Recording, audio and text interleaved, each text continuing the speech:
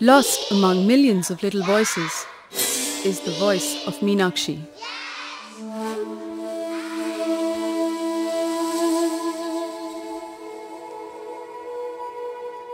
A 10-year-old hoping to become a doctor someday.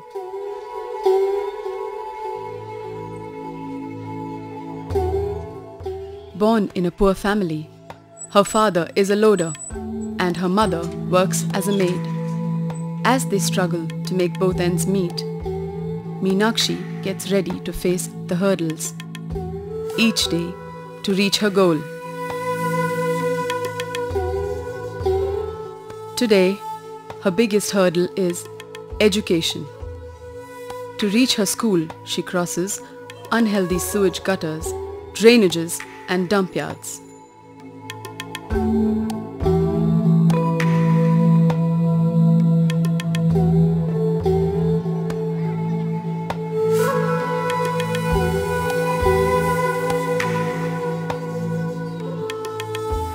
Inside her dark, dingy classroom, she jostles for floor space with other bright children of her age.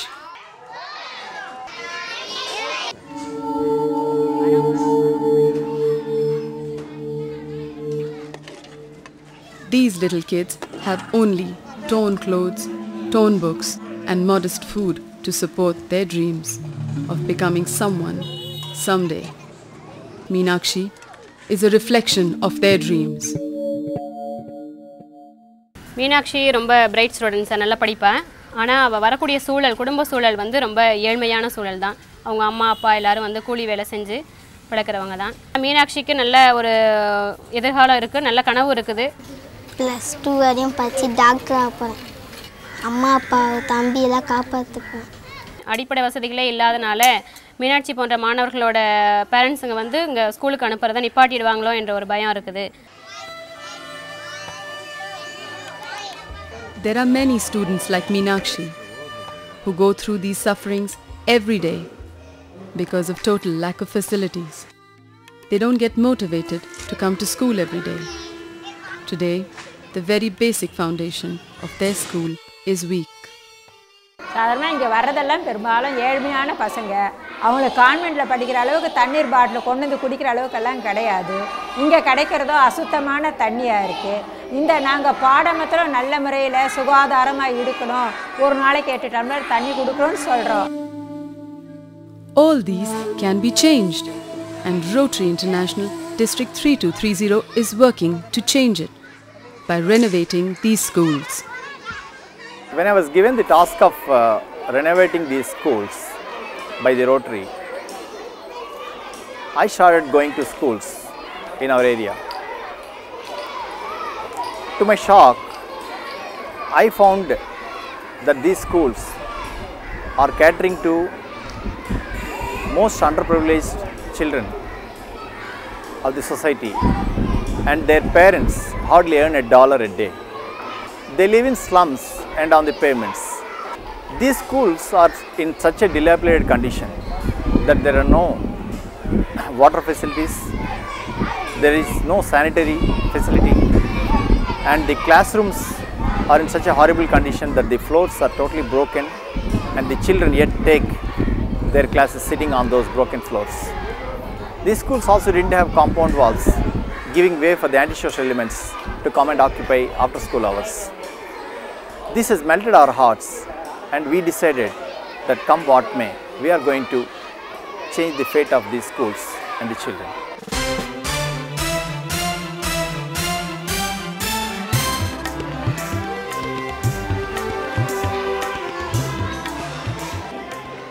As a sample project, Rotary International District 3230 renovated 4 schools. The impact it had on society, parents, students, teachers has been amazing. வந்த செய்திக்குள்ளே வந்து விடுறதுக்கு எங்களுக்கு இந்த இல்லை. அதனால் நாங்கள் இதை இங்கே விட்டு அடுத்ததுக்கு போயிடலாமான்னு நினச்சோம். இப்போ கொஞ்சம் இதாக இருக்கும், நாங்கள் இங்கேயே விட்டுட்டோம். 3 பிள்ளைகளுமே இங்கேயே படிக்க வச்சிட்டோம். மாணவர்கள் வந்து சந்தோஷமாக பள்ளிக்கூடம் வந்து நல்ல இது நம்ம பள்ளிக்கூடம் அப்படின்னு சொல்கிறதுக்கு பெற்றோர்களுக்கும் ஒரு ஆர்வமாக இருக்குது. மேலும் பிள்ளைகள் வந்து சேருவதற்கும் ஆர்வமாக இருக்காங்க. படிப்பும் அதனால் வந்து பாதிக்காமல் ட்ராப் அவுட் அதெல்லாம் இல்லாமல் எங்களுக்கும் நல்ல ஒரு வசதியாக இருக்குது. Literacy for all is the theme of District 3230 in the centenary year of Rotary 2004-2005. Towards this goal, we have identified 100 schools for reconstructing and renovating and providing the infrastructure. We will make these schools, dilapidated schools, into an excellent place and a place for good learning. These schools will be adopted by the 94 clubs in our district. Our ultimate aim is to provide the most congenial atmosphere for all the young students to become literate. This project will also bring back boys and girls who have dropped out of the school and also the boys and girls who are not attending these schools, so that everybody become literate in this district and this part of Tamil Nadu.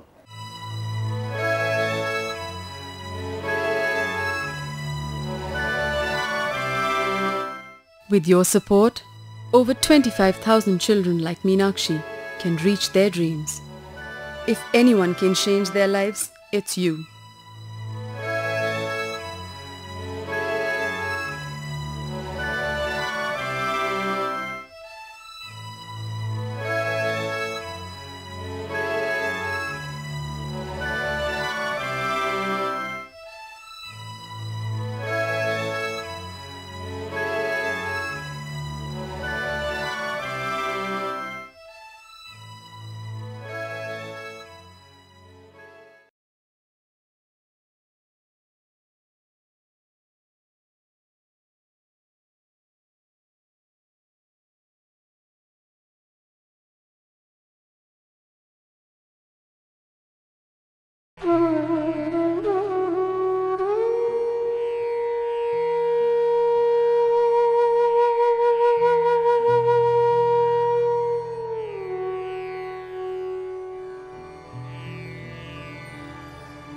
Hand in Hand's mission is to eliminate poverty.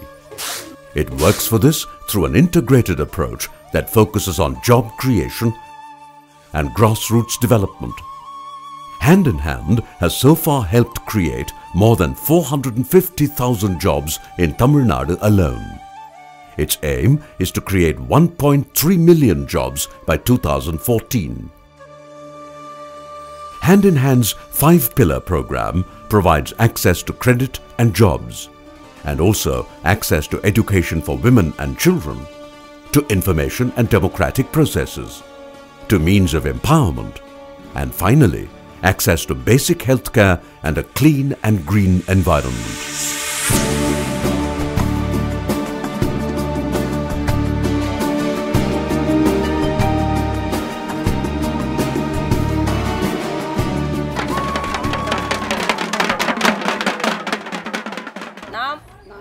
அனைவரும் ஜாதி மத ஆண் பெண் உயர்வு தாழ்வு வேறுபாடின்றி. This is Kotimangalam, a Dalit colony.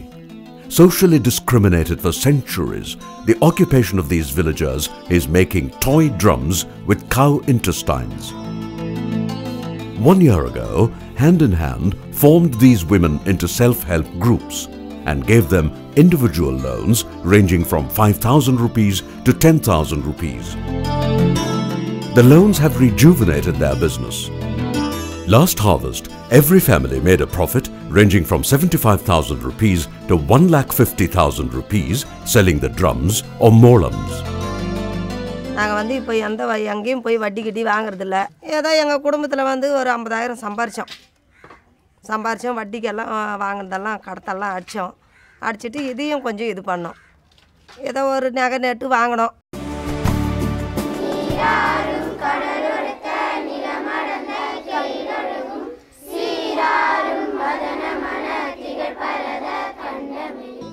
Education eliminates future poverty. So far, Hand in Hand has brought more than 47,000 children into school. Many of these children had dropped out of school due to poverty or ignorance. Hand in Hand runs bridge schools, transit schools and tuition centers to ensure that all children get their basic right to education. This is Sheila. Orphaned at birth, she was shuttled among relatives and has had a traumatic past. என்னை படிக்க வைக்கிறேன்னு போய் சொல்லிட்டுன்னு போனாங்க. ஆனால் அங்கே என்னை படிக்க வைக்கல. வேலைக்கு மீன் தொட்டின்ற ஒரு கம்பெனிக்கு போனேன். அங்கே கழுவுன தொட்டிலாம். நான் இங்கே சந்தோஷமாக இருக்கிறேன். ஜூன் மாதம் ஸ்கூலில் சேர போகிறேன். படித்து டீச்சர் ஆகணும் எனக்கு ஆசை. Without access to information, it is impossible to escape poverty. Empowering the poor with information and IT skills is the work of the Citizen Centre enterprises. More than 1,800 such centres have been set up by women entrepreneurs. They earn money by offering browsing, DTP services or computer courses. But these centres are also where villagers are helped to fill up government forms, send out petitions or get information about government schemes. Self help குரூப்புங்களுக்கு வருஷத்துக்கு 2-3 தடவை இந்த மாதிரி ஃப்ரீயாக hand in hand central government இணைந்து ஒரு training கொடுக்குறாங்க. 15 நாள் training கொடுக்குறாங்க. அந்த மாதிரி இது வரைக்கும் 40 பேருக்கு ட்ரைனிங் கொடுத்துருக்கோம் சார். நாங்கள் அதில் வந்து 3 பேர் வேலைவாய்ப்பு கம்ப்யூட்டர்லேயே கிடச்சிருக்கு, வேலை பார்த்துட்ருக்காங்க இப்போ டவுனில். Health is one of the biggest sources of rural debt. Reaching basic health care to the poor is one of Hand in Hand's 5 missions. It does this through medical camps, subsidized clinics, malnutrition and anemia programs offered at the villagers' doorsteps. Here is a typical weekly clinic in progress, where patients pay just 10 rupees for treatment. For many, it is the end of great anxiety and expense. இந்த கால் வலி செங்கல்பட்டுக்கு போனோம், குணமாகலை. மெட்ராஸ் ஜிஹெச்சிக்கு போனோம், குணமாகலை. இங்கேருந்து செலவாச்சு நாங்கள் போனாலும் அந்த கூட்டத்தில் டாக்டரை பார்க்க முடியாது. இந்த கிளினிக் டாக்டர் இங்கே வந்த பிறகு இந்த இடத்த வந்தோம். வாரம் இங்கே வந்து மாத்திரை வாங்கி சாப்பிட்டு இந்த வலி இல்லாமல் 2 வருஷமாக நல்லா சுகமாக இருக்கிறேன்.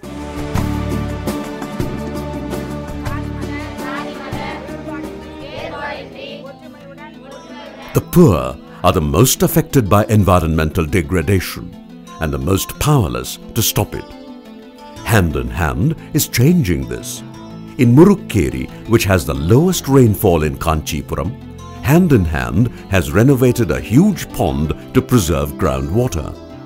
During peak summers, where once the village suffered from droughts, today there is ample water. These environment projects not only significantly improve farmers' livelihoods, they create thousands of man hours of employment as well. ஒரு வருஷத்துக்கு முன்னெல்லாம் வந்து எங்களுக்கு மழை பெஞ்சாதான் sir பயிரே வைக்க முடியும்.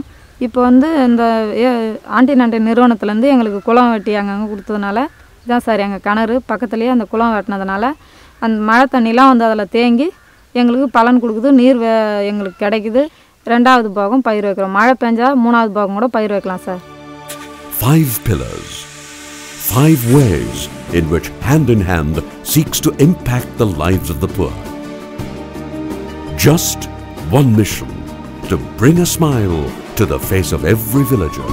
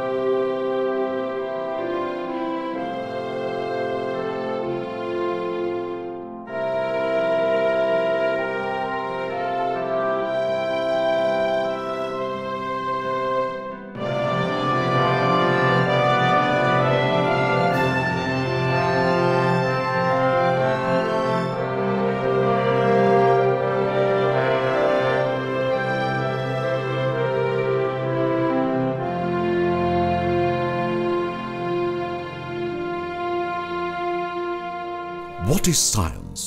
Unraveling the mysteries of truth. science is everything I see around the world. I mean, everything and anything that I see around the world. Even the camera that I'm speaking to, yourself, myself, everything has science in it. Science is basically discovering everything there is in the world. It is beyond any superstition. It's basically understanding oneself and the world out around you. Science is the discovery of information. The science shapes the society, shapes international relations, does a lot of things that are important. General science for me is not bookish knowledge, it is exploring new things and it is more of fun. Science is about curiosity, testing and experiment.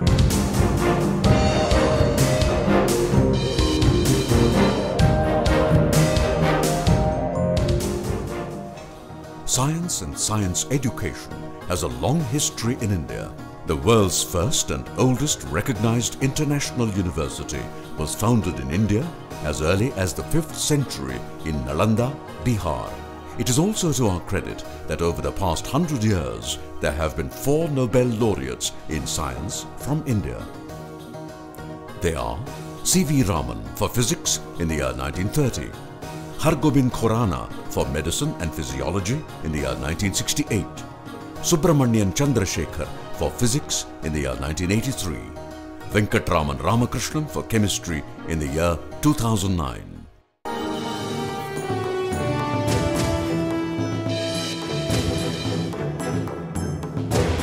The Indian Science Congress Association was formed way back in 1914 in pre-independent India with the following objectives: to advance and promote the cause of science in India, to hold an annual congress at a suitable place in India, to publish proceedings, journals, transaction, etc., and to popularize science.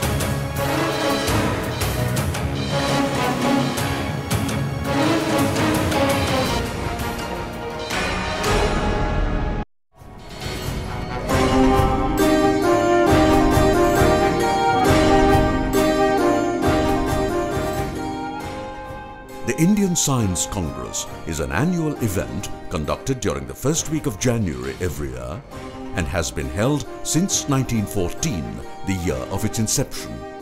Honorable Dr. Manmohan Singh, Prime Minister of India, inaugurated the 98th Indian Science Congress on 3rd January 2011.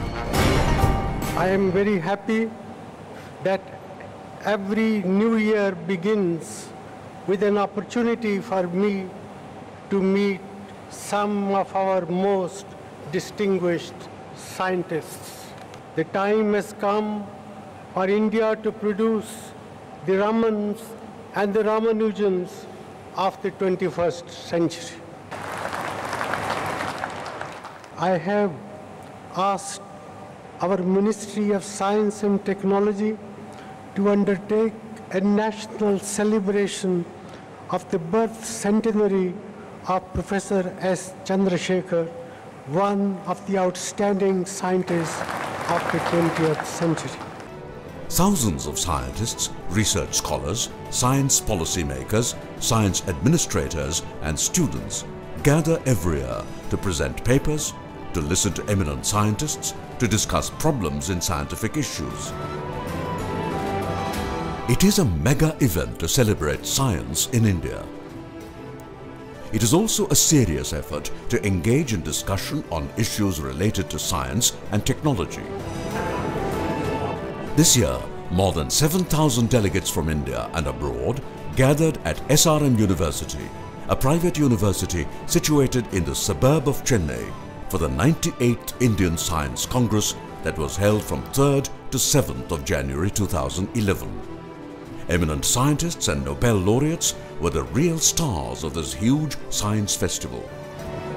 The 98th Indian Science Congress was a unique one because this is the first time in the history of Indian Science Congress that 6 Nobel laureates have taken part in the proceedings. The most memorable incident while doing the experiment, I think in my life, it was probably when we could see the electron density maps, that is the image, the detailed image of the 30S ribosomal subunit. Which is extremely important. And I think sometimes people lose track of the fact that basic research is really the foundation of translational research. When antibiotics go off patent and they become generic and they get circulated, as Venki pointed out, so that you can just go down to the shop and buy it and misuse it.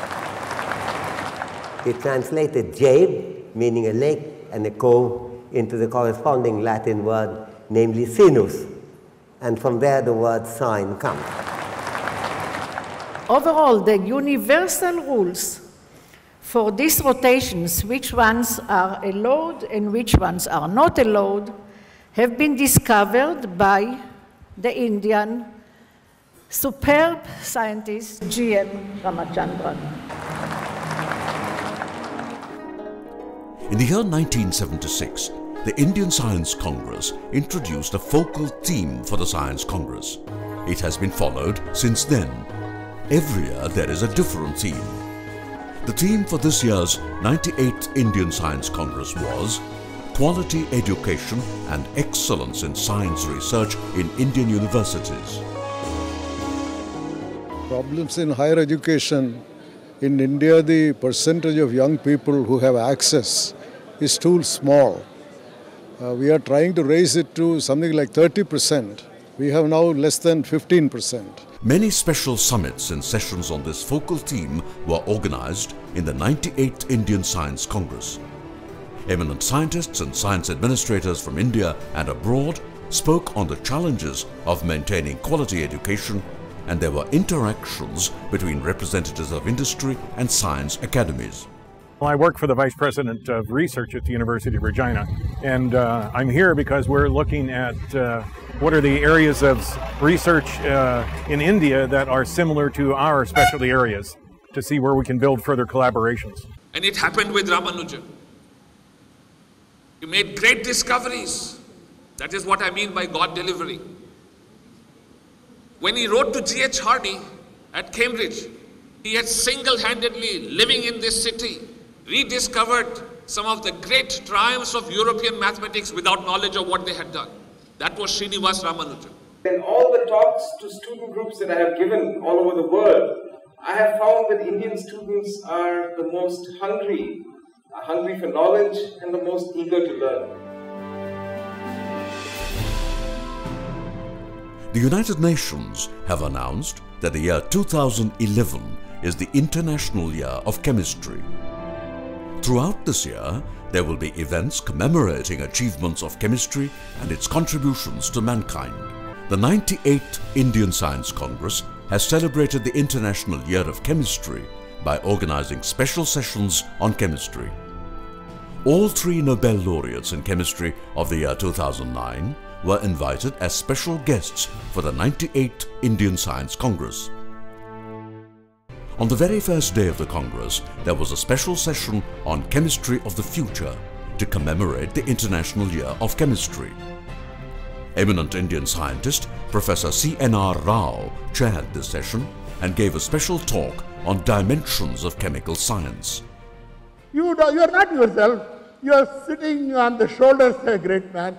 Who in turn was sitting on the shoulders of another great man? We are all sitting on the shoulders of many, many great chemists. Electron was discovered by J.J. Thomson in 1897. Look at Arrhenius' theory of electronic dissociation. Came much before that. How did Arrhenius think of electronic dissociation when there was no electron? Special lectures given by the 4 Nobel laureates in chemistry was the real highlight of this Congress. Translational research is bringing discoveries from the laboratory into being converted to cures or treatments for disease. You may not recognize some of these people. These are great writers on the top.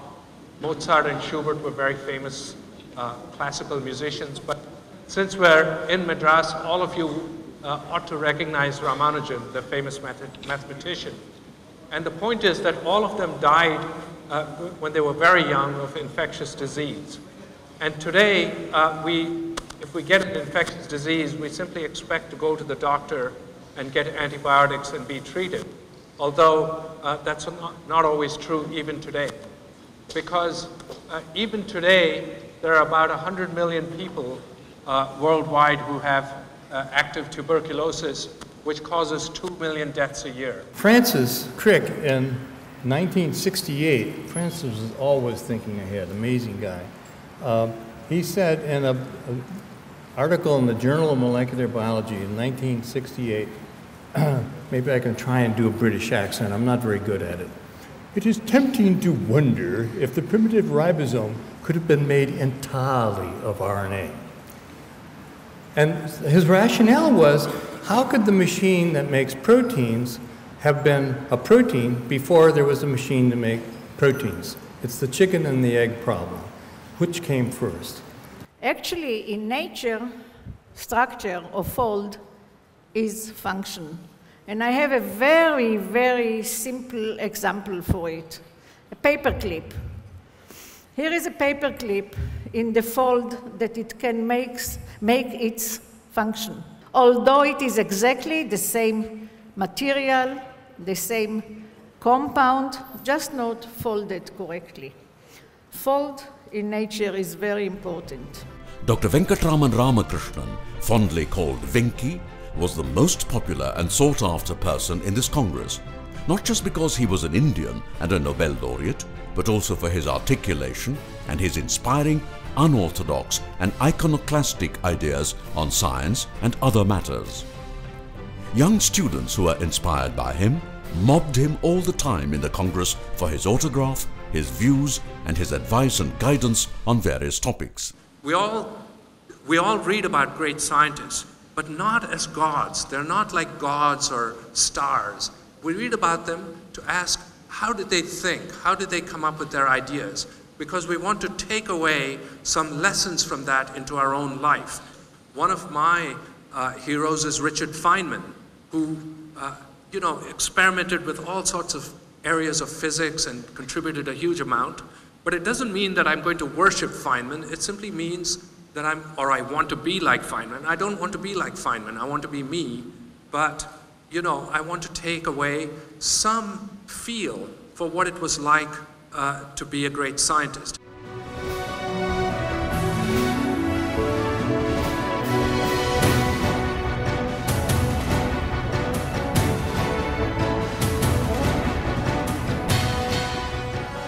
A number of events were organized in the 98th Indian Science Congress for the purpose of popularizing science among students and the general public.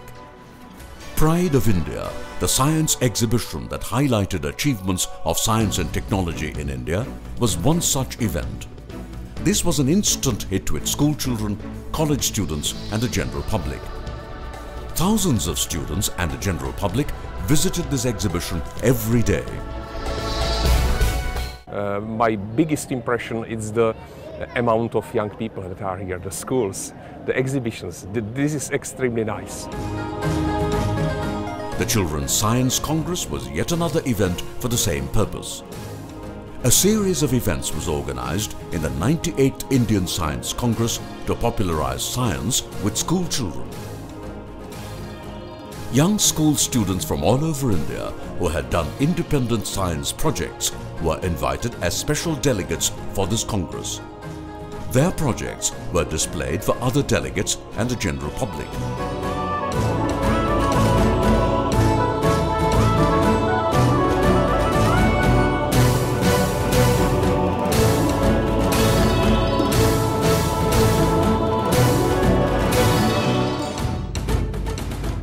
To excite these young students on science, many special programs were organized, such as meeting up with eminent scientists and Nobel laureates. Nobel laureates Dr. Venkatraman Ramakrishnan and Dr. Thomas Stites specially spoke to children and answered their enthusiastic questions. Why do Indians move abroad?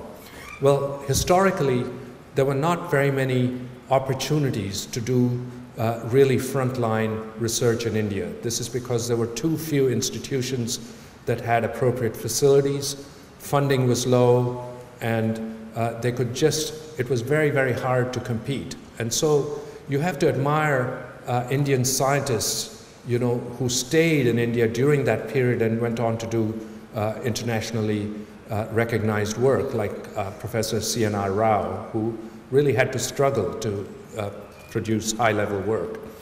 However, that situation is not as true today. The Indian government has put in quite a lot of money into science.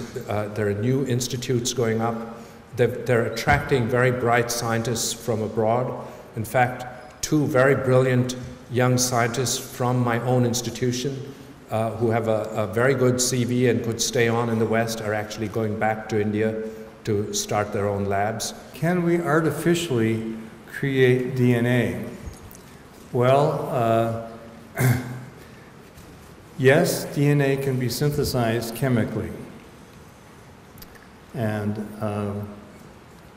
this has been done for many, many years, starting very, very slowly, just putting a couple of nucleic acids together. Now the methods of chemically synthesizing DNA, large amounts of DNA, has gone to an incredibly high level of sophistication. In fact, you can use chemical synthesis to make an entire gene, or for that matter, to make an entire genome, which has been done recently. By making the genome in pieces and then tying the pieces together. The renowned Harvard economist and Nobel laureate Dr. Amartya Sen was one of the special guest speakers in the Science Congress. He spoke on the Nalanda University and the pursuit of science. I thought I would talk about Nalanda, and the title of the talk is Nalanda. Well, Nalanda was an old center of learning that attracted students from many countries in the world, particularly China and Tibet, Korea and Japan, and the rest of Asia, but a few also from as far in the West as Turkey. Nalanda, a residential university, had at its peak 10,000 students studying various subjects. When I arrived in Cambridge in 1953, I remember being struck by the fact that the total number of Cambridge students was 8,000. So Nalanda was larger than that this is the 7th century number. Is art more powerful than science? It seems so, even in a science congress. There was a huge turnout and tumultuous response for both the cultural programs that were organized on the 1st and 4th day of the Science Congress. On the first day, a classical Bharatanatyam program by Dr. Padma Subramaniam and her troupe was organized. On the 4th day, a variety program involving various folk artists from Tamil Nadu was organized. Apart from talks and lectures from eminent scientists and Nobel laureates, there were hundreds of sessions on various topics organized in more than 10 venues every day. Eminent scientists, young scientists, research scholars, corporate leaders and policymakers spoke in these sessions on issues like the medical sciences, health issues, science policy, climate change, international cooperation, the space program, nanotechnology, agriculture and biotechnology.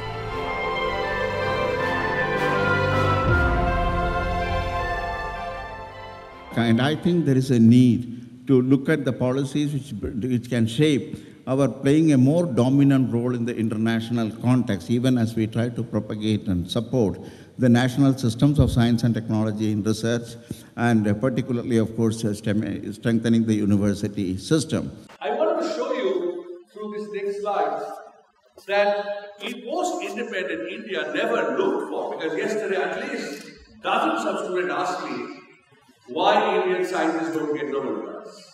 So I said because we did not ask for Nobel Prize. And that, I think, is very important, because scientific research many times stays in libraries and in research papers. But here there is a mechanism whereby scientific findings can help policymakers to formulate policies, strategies and action plans. Is a buzzword now. Any project anybody writes now has to necessarily have the word nano, and then they think there's a better chance of funding if they use this word. So what is new about nano? I would say that what we know that at the level of molecules, certain properties are known, certain properties are not even defined. Whereas at the bulk level, the properties, physical properties are defined. A field like nanomedicine is so diverse that there are various definitions for this. And in fact, the traditional definition for nanotechnology, as we heard even earlier, restricts the nanostructures which are up to 100 nanometers size in a certain dimension. For the first time, a competitive science film festival was organized by the Department of Science and Technology, Government of India, as part of the Science Congress. Many science films from India and abroad were screened in this festival. A few science film makers from India shared their experiences in this film festival.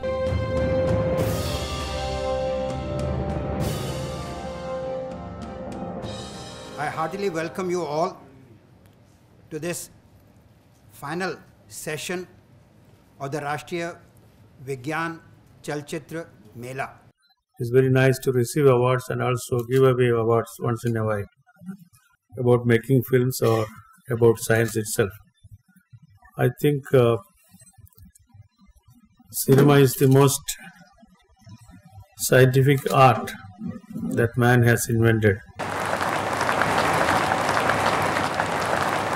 As the 98th Indian Science Congress came to a close, the mood for the celebration of a forthcoming mega event in science is already set, as the Indian Science Congress is going to celebrate its centenary in the year 2012-2013.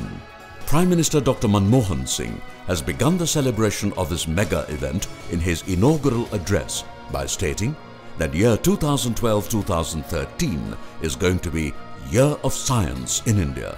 The year 2012-13 will be the centenary year of the Indian Science Congress. I would like the Ministry of Science and Technology, in collaboration with the Indian Science Congress, to designate 2012-13 as the Year of Science in India. Let us look forward to this mega event, not just by celebrating science, but also by breaking new ground in basic science and using its applications to eradicate poverty and improve the quality of life for everyone on this beautiful earth.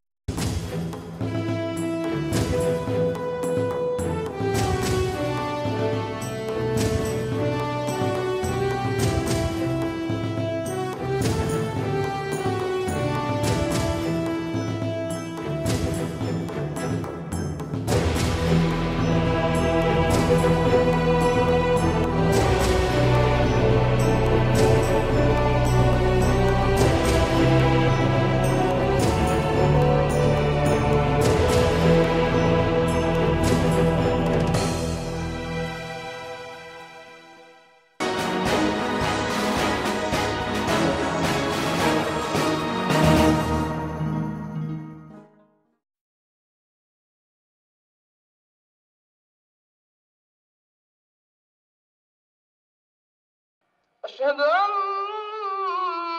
محمد رسول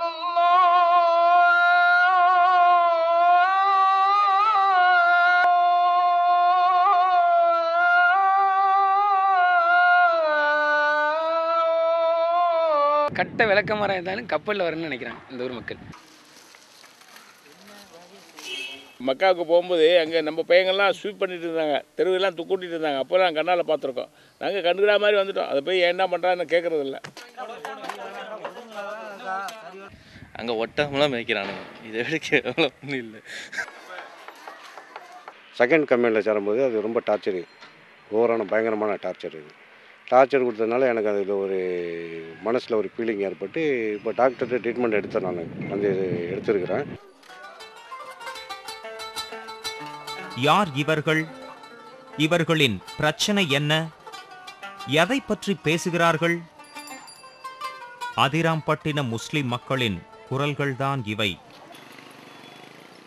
Adirampattinam Thanjai மாவட்டத்தில் பட்டுக்கோட்டையிலிருந்து 12 kilometre தொலைவில் உள்ளது.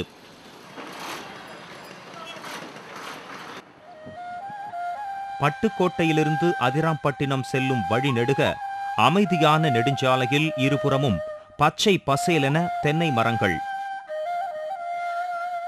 1000 ஆண்டுகளுக்கும் மேலாக எழுதப்பட்ட வரலாறுடையது அதிராம்பட்டின கிராமம்.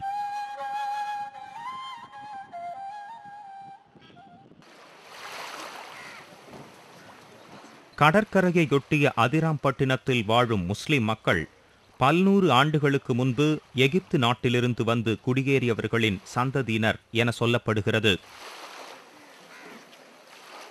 அதிராம்பட்டினத்தினுடைய சரித்திரம் பல நூற்றாண்டுகளுக்கு முன்னால் ஈஜிப்டில் ஒரு அரசர் வந்து கொடுங்கோல் ஆட்சி புரிஞ்சதுனால அங்கேருந்து ஒரு 4 மர கப்பலில் ஒரு சில 100 பேர் காயல்பட்டினங்கிற ஊரில் வந்து இறங்கினாங்க. கப்பலில் வந்து அல் காஹிராங்கிறது கெய்ரோவுடைய அரபி பேர்.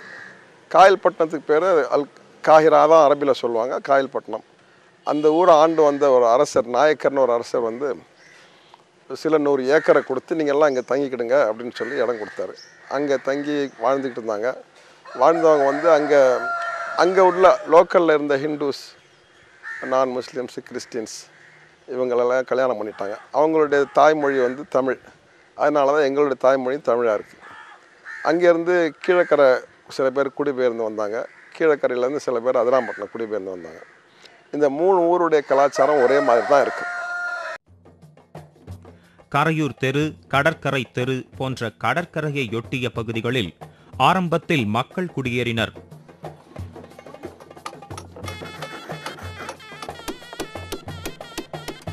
ஒரு காலத்தில் துறைமுகம் இருந்த இந்த கிராமத்தில் மக்களின் பிரதான தொழிலாக இருந்தது மீன் பிடித்தலும் வியாபாரமும் ஆகும்.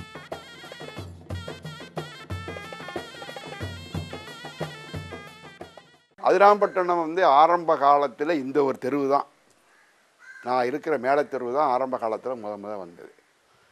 அதுக்கப்புறம் இந்த கடற்கரை தெருவுண்டு இங்கே குடிக்கால்கள் சொல்லி அங்கே இருக்குது.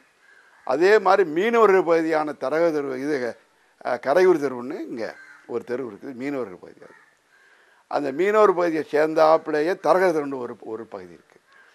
அவங்களுக்கும் அந்த மீன்பிடி தொழில் தான், இந்த முஸ்லீம்களுக்கும் மீன்பிடி தொழில் தான். இந்த பகுதியில் வந்து நான் சரித்திரம் கேள்விப்பட்டிருக்கும் போது குதிரைகள் கொண்டு வந்து இங்கே அராபியர்கள் வந்து குதிரையை வந்து இறக்கி இங்கே வந்து வித்துமுறை செஞ்சுட்டு அவங்க இதுக்காண்டி பல பொருள்கள் மனிதர்களுக்கு உபயோகப்படுற பல பொருள்களை வாங்கிட்டு போனாங்க.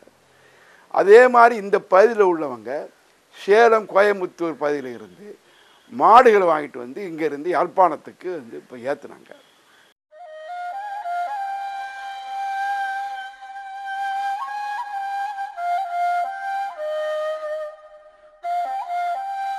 இன்றளவும் அதிராம்பட்டினத்தில் முக்கிய தொழிலாக இருப்பது தென்னை விவசாயம்.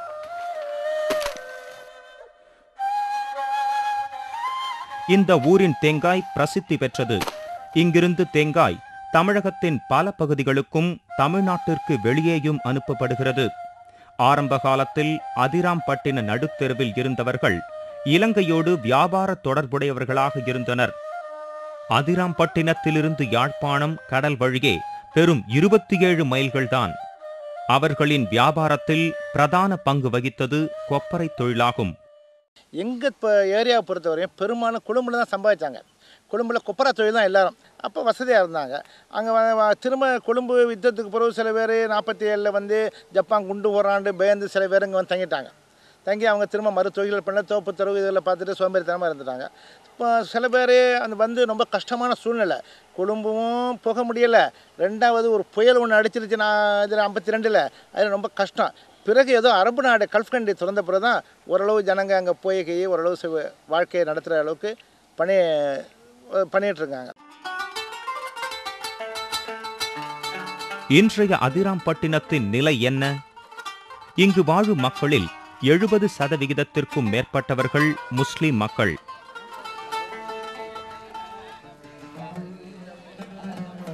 ஆரம்பத்தில் செல்லி நகர் என்றும் பின்னர் அதிவீரராமன் பட்டினம் என்றும் அழைக்கப்பட்டு தற்போது அதிராம்பட்டினம் என்று அழைக்கப்படுகிறது.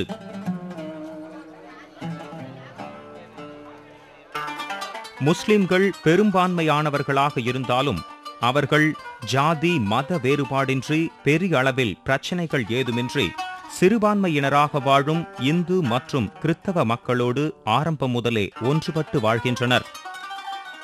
பல ஆண்டுகளாக இந்த ஊரில் மாறாத ஒன்று உண்டென்றால் அது இந்த ஊரின் ஆண்கள் பிழைப்பு தேடி வெளிநாடு செல்வதுதான். அதுவும் படிக்காமலேயே வெளிநாடு செல்வதுதான். 50 வருஷத்துக்கு முன்னே படிக்காம தான் போனாங்க. அந்த காலத்தில் கல்வி அதிகமாக தேவையில்லை, படிக்காம போய் சம்பாதிச்சாங்க. இப்போ வெளிநாட்டில் ஆயிரக்கணக்கான பேர் இருக்கிறவங்களும் படிக்காம தான் போயிருக்காங்க. அதில் வித்தியாசமே இல்லை. இஸ்லாமிய வாழ்க்கை முறையும் சடங்குகளும் அதிராம்பட்டினத்தில் எப்போதும் காணக்கூடிய ஒன்று. இங்கே தொழுகை நடத்த 25 புனித பள்ளிவாசல்கள் உள்ளன. இவையன்றி அரபிக் கல்லூரி ஒன்றும் 2 தர்காக்களும் உள்ளன. மாறிவரும் இவ்வுலகில் வெறும் மார்க்க கல்வியில் கவனம் செலுத்துவதன் மூலம் மட்டுமே உண்மையான முஸ்லீமாக இருக்க முடியும் என பலர் நம்புகின்றனர். இங்குள்ள தனியார் இஸ்லாமிய பள்ளி மற்றும் கல்லூரிகளுக்கு வெள்ளிக்கிழமைதான் விடுமுறை. வெளிநாட்டிலும் வெளியூர்களிலும் வாழக்கூடிய அதிரைவாசிகள் கூட அதிராம்பட்டினம் வந்துவிட்டால் இஸ்லாமிய வாழ்க்கையை தீவிரமாக கடைபிடிப்பர். ஒரு முஸ்லீமுடைய தகுதி நிறைய இருக்குது. ஒரு முஸ்லீம்னா என்ன? அந்த முஸ்லீம் பொய் பேச மாட்டான், அந்த முஸ்லீம் மது அருந்த மாட்டான், ஒரு முஸ்லீம் அடுத்தவனுக்கு இடையூறாக இருக்க மாட்டான், ஒரு முஸ்லீம் விடாமுயற்சி உடையவனாக இருப்பான், ஒரு முஸ்லீம் யாரை பற்றியும் புறம் பேச மாட்டான். இது மாதிரி எத்தனையோ தகுதிகள், குவாலிஃபிகேஷன் இருக்குது. அந்த தகுதிகள் எல்லாம் அந்த முஸ்லீம் செயல்படுத்தி அவன் ஒரு ப்ராக்டிஸிங் முஸ்லீமாக இருந்தான்னா எல்லாராலும் மதிக்கப்படுவான்.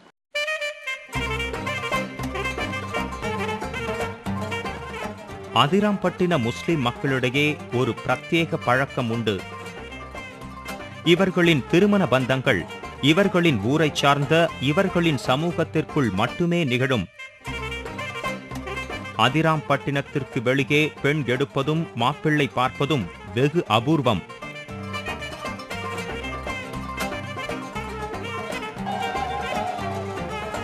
இங்குள்ள வழக்கப்படி திருமணத்திற்கு பின் பெண் வாழ்வதற்காக பெண்ணின் தந்தை கண்டிப்பாக ஒரு வீட்டை தர வேண்டும்.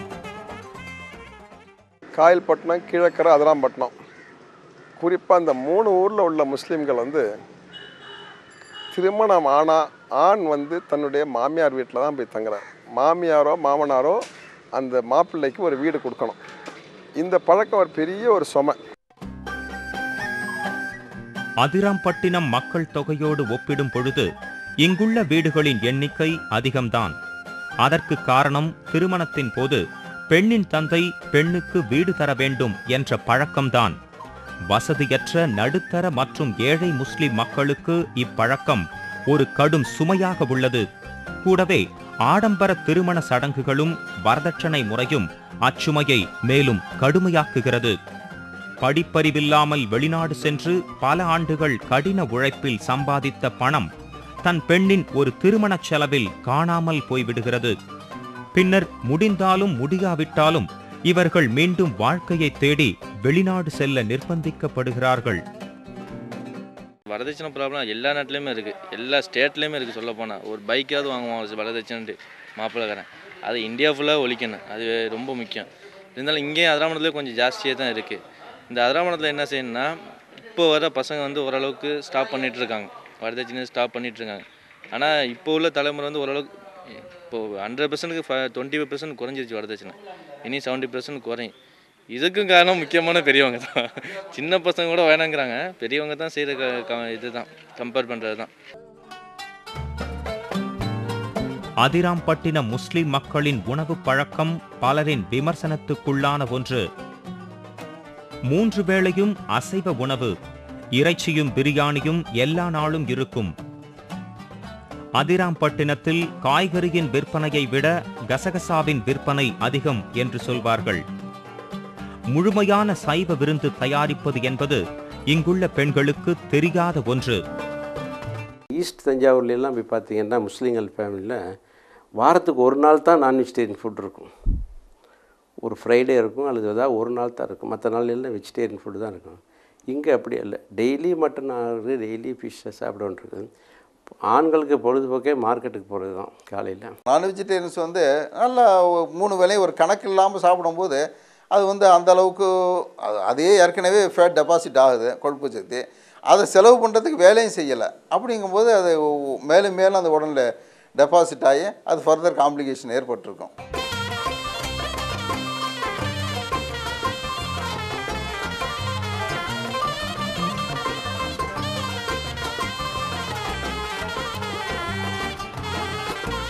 பெரும்பாலான முஸ்லிம் பெண்கள் இங்கு வீட்டிலேயே அடைந்து கிடக்கின்றனர்.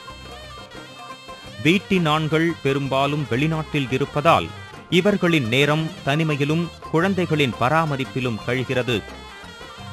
சினிமா என்றாலே ஆபாசம், பாலுணர்வை தூண்டுபவை என்ற கருத்து இருப்பதால் பெண்கள் யாரும் சினிமாவுக்கு செல்வதில்லை. பெரும்பாலான வீடுகளில் மார்க்க வழிக்கு எதிரானது என்பதால் டெலிவிஷன் கூட கிடையாது. பெண்கள் கூடுவதற்கென்று எந்தவித சமூக அமைப்போ பொழுதுபோக்கு அம்சமோ இல்லாத காரணத்தால் இங்கே பெண்களின் உடல் நலத்தோடு மனநலமும் பாதிக்கப்படுகிறது. சைக்காட்ரிக் டிசார்டர்ஸ் வந்து பொதுவாக பெண்களிடத்தெல்லாம் அதிகமாக காணப்படுகிறது. அதுலேயும் வந்து ஒரு 90% of the patient, psychiatric patient வந்து லேடிஸாக தான் இருக்கிறாங்க. அதுலேயும் ஒரு நம்ம இன்டர்னலில் ஒரு கால்குலேட் பண்ணி பார்த்தா மெஜாரிட்டி வந்து முஸ்லீம் லேடிஸ் தான் இருக்கிறாங்க அந்த சைக்காட்ரிக் டிசார்டர்ஸ். அதனுடைய காரணங்களை பார்க்கும்போது ஃபஸ்ட்டு வந்து லேக் ஆஃப் எஜுகேஷன் சொல்லலாம். ரெண்டாவது சொல்லும்போது லேக் ஆஃப் என்டர்டெயின்மெண்ட்ஸ். மூணாவதாக எடுத்துக்கிட்டோம்னா ஒரு ஃபீலிங் ஆஃப் லோன்லினஸ், தனிமைப்படுத்தி விட்டதாக ஒரு நினைக்கிறாங்க. அதாவது உதாரணத்தை எடுத்துக்கிட்டோம்னா கணவன் மனைவி விட்டு பிரிஞ்சு வாழ்கிறாங்க, பெற்றோர்கள் பிள்ளைகளை விட்டு, சகோதரர்கள் சகோதரிகளை விட்டு. ஏன்னா இவனுடைய பொருள் சம்பாதிக்கிற நோக்கத்தில் அயல் நாடுகளில் அங்கங்கே போகிறதுனால பெரும்பாலான நாட்களை வந்து ஒரு தனிமையான ஒரு சூழ்நிலாம் கழிச்சிட்டு இருக்கிறாங்க. அதிராம்பட்டினத்தில் எல்லா பிரச்சனைகளிலும் தலையாயது என்னவென்றால் படிப்புக்கு முக்கியத்துவம் தராமல் எப்படியாவது வெளிநாடு சென்று ஏதாவது வேலை செய்து சம்பாதிக்க வேண்டும் என்று பல இளைஞர்கள் நினைப்பதுதான். என் பேர் அலீம், அப்துல் அலீம். ப்ளஸ் 10th வரையும் பண்ணியிருக்கேன். 10th முடிச்சிட்டேன். படிப்பு அதுக்காக படிக்கிறேன் விருப்பம் இல்லை, படிக்கிறது விருப்பம் இல்லை. கடை இருந்துச்சு, கடைக்கு வந்துட்டேன். கடையில் கொஞ்சம் பிஸ்னஸ் டெவலப் பண்ணலான்னு கடைக்கு வந்துடுறேன். ஸோ படிப்பு இதை பிஸ்னஸ் டெவலப் பண்ணிட்டு அடுத்து ஃபாரின் போகலான்னு முடிவு. அலீம் போன்ற பல இளைஞர்கள் அதிராம்பட்டினத்தில் உள்ளனர். வெளிநாடுகளில் குறைவான சம்பளத்திற்கு கடுமையான உடல் உழைப்பு செய்தாலும் விடுமுறைக்கு ஊர் திரும்பும் போது இவர்கள் பகட்டு உடைகளோடும் வாசனை திரவியங்களோடும் ஊர் சுற்றுவதால் படிப்பு வேண்டாம், வெளிநாடு சென்றால் போதும் என்ற மாயையை தெரிந்தோ தெரியாமலோ மக்களிடம் இவர்கள் பரப்புகின்றனர். ஒரு ஆணு ஒரு பெண் இருக்கார், ஒரு தகப்பனாக இருக்குன்னா அந்த பெண்ணுக்கு கல்யாண வயசு வந்துருச்சுன்னு சொன்னால் அதுக்கு வீடு கட்டி கொடுக்க வேண்டியிருக்கு, நகைகள் பெரிய அளவில் கொடுக்க வேண்டியிருக்கு, கல்யாண செலவுகளை ஆடம்பரமாக பண்ண வேண்டியிருக்கு. அதுக்கு பையன் வந்து படிச்சுக்கிட்டே இருந்தாண்டாக்கா அந்த செலவுகளை எல்லாம் செய்ய முடியாது. தகப்பனார் ஏற்கனவே ரிட்டையர் ஆகி வந்துவிட்டாராக இருக்கார், ஒரு உதாரணமாக சொல்கிறேன்.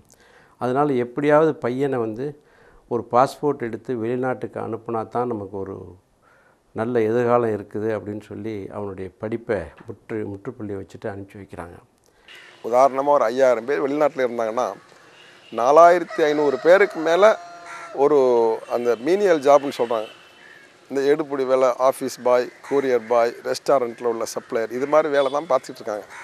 ரொம்ப கடினமான வேலை செய்து ரொம்ப குறைஞ்ச சம்பளம் வாங்குறாங்க. அதனால் அவங்களுக்கு வந்து ஊரில் வந்து அவங்களுடைய பொருளாதார நிலைமை கஷ்டமாக இருக்குது. சாதாரணமாக சம்பளத்துக்கு வேலை பார்க்குறவங்கிற அந்த ஜனத்தொகை மட்டும் வச்சு பார்த்தீங்கன்னு சொன்னால் 90% மேலே, 95% கூட சொல்லலாம், அவங்க செய்கிறது சாதாரண வேலை, மீனியல் ஜாப்ஸ் தான் செய்கிறாங்க. அப்போ மீனியல் ஜாப்னு சொன்னால் 2 விஷயங்கள் நம்ம உடனே புரிஞ்சுக்கணும். ஒன்று, வேலை கடினமாக இருக்கும், ஊதியம் கம்மியாக இருக்கும். என்னுடைய அண்ணன் வந்து ஃபாரினில் இருக்கார், துபாயில்.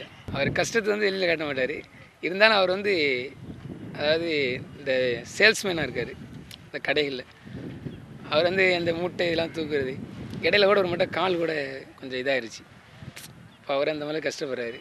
ஒரு கம்பெனியில் போனீங்கன்னா அந்த கம்பெனியில் சம்பளம் கொடுக்க மாட்டேங்கிறான். அந்த சம்பளத்தை அவனால் எப்படி வாங்கன்னு மூவ் பண்ண தெரியலை. ஏன்டா அவன் ஒரு கிளீனிங் பாய் தான், அதுக்கு மேலே அவனால் தாண்ட முடியாது. ஸோ நிறைய பேர் சைட்லேயே அடிச்சிடறானுங்க அவனுங்களுக்கு சம்பளம் கொடுக்காம. ஸோ நிறைய பேர் சம்பளமே இல்லாமல் 6 மாதம் கழித்து வர்றானுங்க. இப்போ எப்படி விசா ரிலீஸ் வாங்கணும்னு கூட அவனுக்கு ரூல்ஸ் தெரிய மாட்டேங்குது. அதனால் எஜுகேஷன் வெரி இம்பார்ட்டன்ட். இவங்க காக்கா சொன்ன மாதிரி சூப் பண்ணிட்டு இருப்பார். 18 வயசுக்கு பின்னா அவன் மையனை அதே வேலையை கூப்பிட்டுருவார். அதே கம்பெனியில் இன்னொரு விசா எடுத்துருவார். ஆனால் அவர் பணம் படிக்க வைக்கிறீங்க. அரபுக்காரன்ட்ட சொல்லிங்களே ஏதோ ஒன்று அவனையும் கூப்பிட்டாரு. என்ன நீ தான் படிக்கல, அவனை படிக்க வச்சா என்னையா? காக்கா உங்களுக்கு தெரியாது எங்கள் வீட்டில் இவ்வளோ செலவு இருக்குது, நான் அது பண்ணேன் இது பண்ணேன். நீங்கள் சொன்ன மாதிரி ஒரு ஃபால்ஸ் பிரச்சனைக்காக பணம் அதிகமாக கொடுக்குறது, கிஃப்ட் கொடுக்குறது, இல்லை ஹாஸ்பிட்டல் இறங்கி போய் பார்த்தா கூட அதிகமாக பணம் கொடுக்குறது, வாழ்க்கை தரத்தை வந்து என்ன சொல்லு ஆர்டிஃபிஷியலாக இன்க்ரீஸ் பண்ணிக்கிறது. என் சொந்தக்கார பையன் காலையில் 5:30 மணிக்கு போயிட்டு நைட்டு 10:30 மணிக்கு வருவானா வீட்டுக்கு. அது மாதிரி லேபர் ஒர்க் பண்ணி அவன் வாங்குகிற சம்பளம் வெறும் 7,000 ரூபா வாங்குறான். அதே சம்பளம் இந்தியாவில் வாங்கலாம் தான். மலேசியாவில் ரெஸ்டாரண்ட்டில் வேலை செய்யக்கூடிய பையனுக்கு காலையில் 2:30 மணிக்கு எந்திரிக்கிறான் சார். எந்திரிச்சு ராத்திரி 11 மணி வரைக்கும் இடையில 1 மணி நேரம் ரெஸ்ட்டு கிடைக்கிறது கூட கிடையாது சார். ஒரு 10க்கு 10 ரூமுக்குள்ளே சார் ஒரு நாளைக்கு 10 கிலோமீட்டர் நடக்கிறான் அந்த பையன். அந்த கிச்சனுக்கு இதுக்கு ஹார்ட் ஒர்க்குன்னு சொன்னேன் சார். நேச்சுரலாக அது ஒரு உடம்புல பாதிப்பை ஏற்படுத்தும். அது மட்டும் இல்லை, அவ்வளவு வேலை பார்க்குறவனுக்கு 500 வெள்ளி கூட இன்றைக்கி சிங்கப்பூர் மலேசியாவில் சம்பளம் கிடையாது. அதுக்குள்ளே வாழக்கூடியது ஒரு கம்பார்ட்மெண்டல் லைஃபு. அந்த லைஃப்குள்ளே ஹெல்த் ரீசன்ஸு கூட லீவ் பண்ண முடியாத சூழ்நிலைகளை வேலை செஞ்சுட்டு இருக்கிறாங்க. வெளிநாடுகளில் தங்களின் வேலைச் சூழலை, கஷ்டங்களை குடும்பத்தோடும் நண்பர்களோடும் பகிர்ந்து கொள்ளாமல் போலி கௌரவத்தோடு வலம் வரும் இந்த இளைஞர்களின் செய்கைக்கு சமூக பின்னணிதான் என்ன? வெளிநாட்டில் வந்து ரொம்ப கஷ்டப்படுறாங்க. அது சொல்ல முடியாத கஷ்டம் தான் படுறாங்க. 8 ஹவர்ஸ் ஒர்க்கு கூட 12 ஹவர்ஸ் ஒர்க் தான் பண்ணுறாங்க. இன்டர்நேஷனல் ரூல்ஸ் படி 8 ஹவர்ஸ் தான் ஒர்க்கு. பட் அவங்க 12 ஹவர்ஸ் ஒர்க் பண்ணுறாங்க. ஆனால் அவங்களுக்குள்ள சம்பளம் 300, 250 தான். இந்தியாவுடைய மணிப்படி 3000, 2500 தான். அவங்க இங்கேயே சம்பாதிக்கலாம். இவன் இங்கே சொன்னாங்கன்னா வீட்டில் உள்ளவங்க பார்த்து கஷ்டப்படுவாங்க, நம்ம உழைக்கிறது கஷ்டம் தெரியக்கூடாது, இவங்க லேடிஸுக்கு கஷ்டம் தெரியக்கூடாது, அவங்க ஒழிச்சிடுறாங்க, மறைச்சிடுறாங்க. சொந்த ஒய்ஃப்டே மறைக்கிறாங்க. இதனால் இவங்களுக்கு லேடிஸ்க்கு அந்த இது தெரியாதனால திரும்ப அவங்களை அனுப்பிவிட்டுக்கிட்டே இருக்காங்க. சரி, நம்மளை வீட்டில் வந்து சொல்கிறாங்க அதெல்லாம் வேணாம், மறுபடியும் நீங்கள் போங்க, அப்போ தான் போனாங்க பொண்ணுடைய தேவையெல்லாம் பூர்த்தி பண்ண முடியும். பிள்ளைங்க சாப்பிடக்கூடிய வயசில் பசங்களை வச்சுருக்குறோம், படிக்கக்கூடிய வயசில் பசங்களை வச்சுருக்கோம் அப்படின்னு சொல்லிட்டு ஃபீல் பண்ணுறாங்க. ஒர்க் பண்ணுறதுக்கு இங்கே வந்து இது கிடையாது. எவ்வளோ ஹார்ட் ஒர்க் பண்ணாலும் அது பிறகு நிறைய பேர் ரெக்கக்னைஸ் பண்ணுறதில்ல. Unless you earn more. நிறையா சம்பாரிச்சிங்கன்னா ரெக்கக்னைஸ் பண்ணாங்க இல்லையா. பட் ஹார்ட் ஒர்க்கிங் அப்படின்னு வரும்போது ஒர்க்குக்கு யாரும் ரெக்கக்னைஸ் பண்ணுறதில்ல. அந்த மாதிரி சூழ்நிலை வரும்பொழுது இங்கே ஒரு ஃபால்ஸ் ப்ரெஸ்டீஜ் உண்டாக்கிறாங்க எல்லாருமே. நான் எவ்வளோ கஷ்டப்படாமல் வீட்டுக்கு தெரியக்கூடாது, வெளியே வந்து நான் நல்லபடியாக காமிக்கணும், ஐம் ஷைனிங் அப்படிங்கிறனால அந்த இந்த பணம் யாருக்கு அதிகமாக இருக்கோ அவங்களுக்கு இங்கே ரெஸ்பெக்ட் இருக்குது. எவ்வளோ படிச்சிருந்தால் ரெஸ்பெக்ட் கிடைக்கிறது இல்லை, எவ்வளோ ஹார்ட் ஒர்க் பண்ணால் ரெஸ்பெக்ட் கிடைக்கிறதில்ல. எங்கே பணம் கூடுதோ அங்கே ரெஸ்பெக்ட் வரும்போது அவர் சும்மா வச்சு நடிக்க ஆரம்பிச்சிடாரு. அந்த ஆக்சுவல் கண்டிஷன் யாரும் சொல்கிறதில்ல, சொன்னால் மதிக்கிறது இல்லை. தான் படுற கஷ்டம், வெளிநாட்டில் போய் படுற கஷ்டத்தை சொல்ல மாட்டோம். அங்கே ஒர்க் பண்ணுறது வேலை, அதோடைய கஷ்டத்தெல்லாம் சொன்னால் இங்கே வீட்டில் இருக்கக்கூடிய அம்மாவுக்கோ அல்லது மனைவிக்கோ பொறுப்புணர்வுகள் வரலாம். இவங்க என்ன பண்ணுறான், மாதம் 5,000 ரூபா 10,000 ரூபா அனுப்புகிறாங்க. இந்த 5,000 ரூபா 10,000 ரூபா வந்து அவன் ரொம்ப லேசாக ஏதோ செடியிலேருந்து பிடிங்கி அனுப்புனது மாதிரி நினச்சிக்கிட்டு இவங்க வந்து லேவிஷாக செலவழிக்கிறாங்க. இல்லை, அதில் இன்னொரு உள்நோக்கம் இருக்குது. சொல்லிட்டா மற்றவங்களுக்கு போகிறதுக்கு விரும்ப மாட்டாங்கங்கிற அது மறைமுகமாக இருக்கலாம். அவர் சமூக தொண்டாகவும் நினச்சிருப்பான். புரியுதா? நீ என்ன செஞ்சாலும் கேட்குறதும் இல்லை. என்னத்துக்கு வேணாம், என்னத்துக்கு அவனுக்கு ஒரு மனசெல்லை ஏற்படுத்தணும் அப்படிங்கிறது பெருமதி கேட்குறதும் இல்லை. அவங்களும் அதில் மட்டும் நல்லா ஒற்றுமை இருந்தாங்க.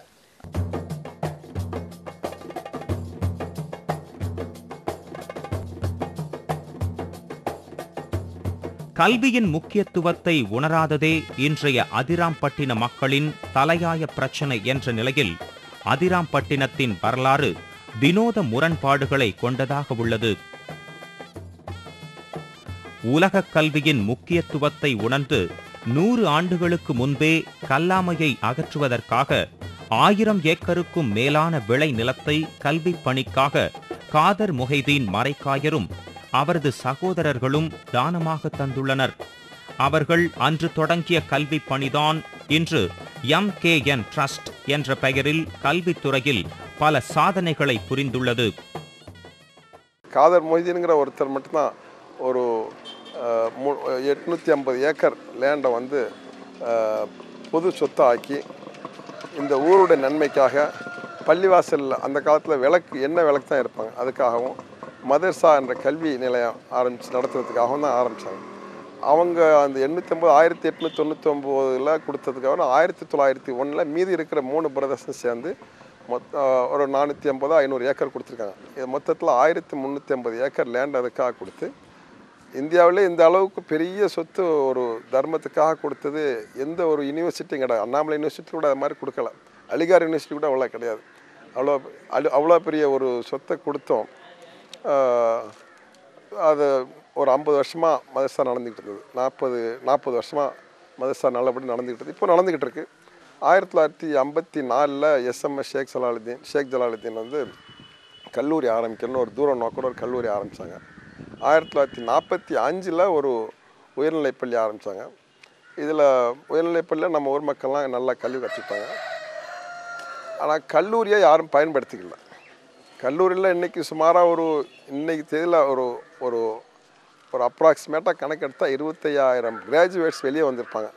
25,000 கிராஜுவேட்ஸில் முஸ்லீம்ஸ்னு கணக்கெடுத்து பார்த்திங்கன்னா ஒரு 4,000 பேர் 5,000 பேர் தான் இருப்பாங்க. மீது 20,000 பேர் நான் முஸ்லீம்ஸ் தான் பயனடைஞ்சிருக்காங்க. யாரோ பயனடைஞ்சிருக்காங்க. இந்த ஊருக்காக ஆரம்பிக்கப்பட்டது. இந்த ஊர் மக்களை பயன்படுத்திக்கல. அடிப்படை கல்வியும் உயர்கல்வியும் அவசியம் என்பதை தற்போது படிக்கும் மாணவர்கள் உணரத் தொடங்கியிருப்பதுதான் அதிராம்பட்டினத்துக்கு ஆறுதல் தரும் ஒரு விஷயம். அதாவது நான் +2 அதை 10th முடிச்சு போயிருந்தால் ஒரு ஆஃபீஸ் பாயோ ஒரு கிளீனிங் பாய் தான் என்னால் வேலை செய்ய முடியும். ஆனால் நான் இப்போ பிபிஏ முடிச்சதுனால ஒரு அக்கௌண்ட்டாக என்னால் ட்ரை பண்ணி உள்ளே புகுந்து ஒர்க் பண்ணிகிட்ருக்கேன். So education is very important.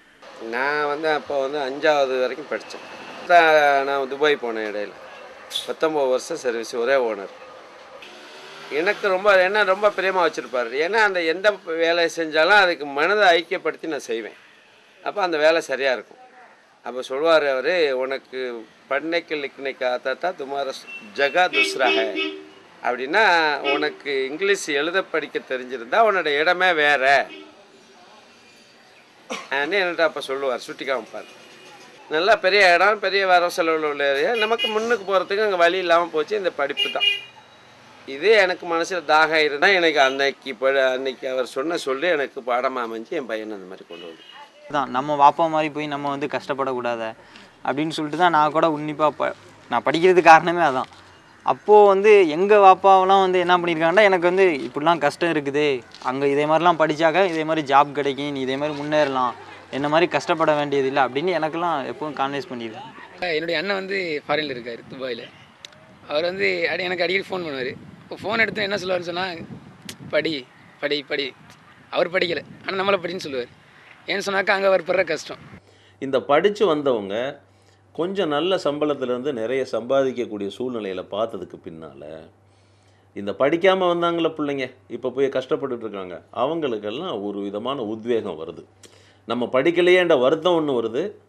ஊரில் இன்னும் இந்த ஸ்கூல் ட்ராப் அவுட் ஆகாமல் அந்த நம்ம பசங்க தம்பிமார்கள்லாம் அங்கே படிச்சுக்கிட்டு இருக்கிற பையங்க இருக்காங்களே, அந்த பையங்களை எப்படியாவது படிக்க வச்சிடணும், நல்லது நம்ம பிள்ளைங்களையாவது படிக்க வச்சிடணுன்ற உணர்வுகளும் வந்துக்கிட்டு இருக்கிறத நான் சமீபத்தில் பார்க்குறேன். இது அல்ஹம்துலில்லாஹ் இது ஒரு மிகப்பெரிய ஒரு நல்ல புத்துணர்ச்சின்னு சொல்லலாம். முஸ்லீம்களை பார்க்குறதே ஒரு மாதிரியாக தான் பார்க்குறாங்க.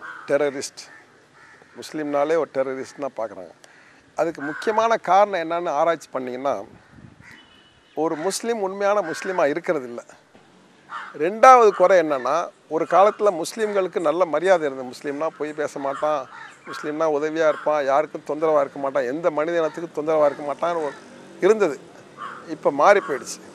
ரெண்டாவது குறை என்னென்னா, கல்வியில் ரொம்ப பின்தங்கி போயிட்டோம்.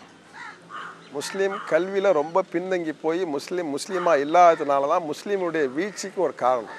இதுக்கு ரெண்டுக்கும் சொல்யூஷன், முஸ்லீமாக இருக்கணும்,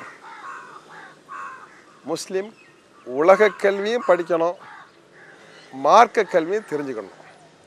ரெண்டு இருந்தால் முஸ்லீமுக்கு மறுபடியும் உயர்வு உண்டாகும். ஆண்கள் மட்டும் படித்தால் போதுமா? பெண் கல்வியின் முக்கியத்துவத்தை உணராத எந்த சமூகமும் முன்னேறியதில்லை என வரலாறு சொல்கிறது. அதிராம்பட்டினத்தில் பெண் கல்வி முன்னேற்றத்திற்கு இன்றும் பல தடைகள் இருக்கத்தான் செய்கின்றன.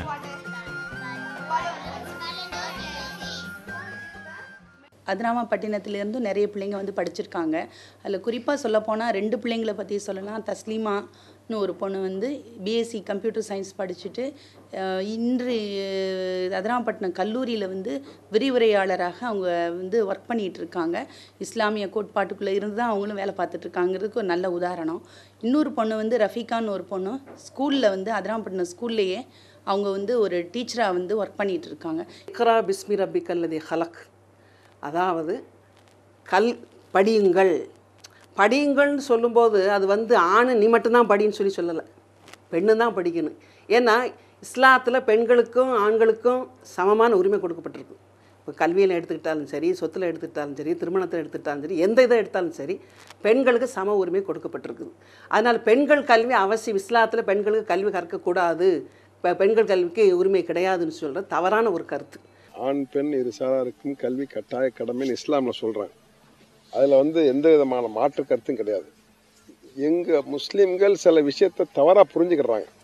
பெண்கள் வந்து இப்போ ஸ்கூலுக்கு போனால், காலேஜுக்கு போனால் அவளை வந்து யாரும் எதுவும் தப்பாக பேசிடுவாங்களோ, ஏதாவது யார்கிட்ட பையனோட பழகிடுவானோ அப்படிங்கிற ஒரு இன்செக்யூர்ட் ஃபீலிங் இருந்துட்டு இருக்கு. அது இப்போதைக்கு எடுபட்டு போச்சு தாஜி. இல்ல சொல்லக்கூடிய காலம் ஒன்று இருந்தது. அனுப்பாம இருக்கிறது காரணம் இப்பவும் இருக்கு. வயசுக்கு வந்த புள்ள காரணமா இல்லையா? எனக்கு வயசுக்கு வந்த புள்ளைய நீங்க இதை சொல்லலாம், கல்லூரிக்கு அனுப்புறது காரணமா இருக்கலாம். செயலு நம்ம ஊர்ல என்ன இருக்கு செயலு எப்படியும் குறைஞ்சி 30% குறைவா இருக்கும். 30%ல ஒரு பெண்ணு வயசுக்கு வந்துடுச்சுன்னா அது நிறுத்திடலாம். ஆனா அந்த கல்வி கற்க வேண்டிய வயசு 25 வயசு வரைக்கும் கல்வி கற்கணுங்கிற விஷயம் என்ன மண்டையில போய் இறங்கலாம். அவங்களுக்கு புள்ள வீட்டுல இருந்தா போதும், பாதுகாப்பா இருந்தா போதும் என் பொண்ணு அப்படின்னு நினைக்கிறாங்க. அப்படி இருக்கும்போது அந்த நல்ல பொட்டன்ஷியாலிட்டி, நல்ல அறிவுள்ள குழந்தை கூட வீட்டுல அப்படி சும்மா போய் மங்கி போயிடுது. அந்த நிலைமை இன்னும் இருந்துகிட்டு இருக்கு. இதுக்கு பெண்களுடைய கல்விக்கு பெண்களே தடையாக இருப்பாங்க. அதாவது ஒரு பெண்ணுக்கு, ஒரு மகளுக்கு தாயே தடையாக இருப்பாங்க. இல்லை நீங்கள் எதுக்கு நீங்கள் என்னம்மா நீ கல்யாணம் பண்ணிட்டு குழந்தை பிறப்பவர்களுக்கு நமக்கு என்ன படிப்பு தேவையில்லை, நம்ம என்ன புருஷனை பார்த்துக்கணும், பிள்ளையை பார்த்துக்கணும், இதான புருஷனை பார்த்துக்கிறது அவசியம்தான், பிள்ளையை பார்க்குறது அவசியம்தான். ஆனால் அதுவே ஒரு கல்வி அறிவுள்ள பெண்ணான எப்படி தன்னுடைய குடும்பம் நடத்துவாள்? இப்போ அது நிச்சயமாக அதில் வித்தியாசம் இருக்கும். ஆகையால் அடிப்படை கல்வியாவது நம்ம அடிப்படை கல்வியாவது பெண்களுக்கு கொடுத்தாங்கங்கிறது ஒரு முக்கியமான அம்சம். இஸ்லாமிய மார்க்கப்படி வந்து கோஎஜுகேஷனுங்கிறது ஆணும் பெண்ணும் ஒன்றா படிக்கிறது வந்து தவறு. அது கண்டிப்பாக தவறு. அது தெரிஞ்சிருந்தும் கூட நாங்கள் வந்து இஸ்லாத்தை பின்பற்றுறோங்கிற இது வாய்நாள சொல்லிக்கிறாங்களோ இல்லையா, ஆனால் வந்து கோஎஜுகேஷன் அகற்றுற மாதிரி தெரியலை.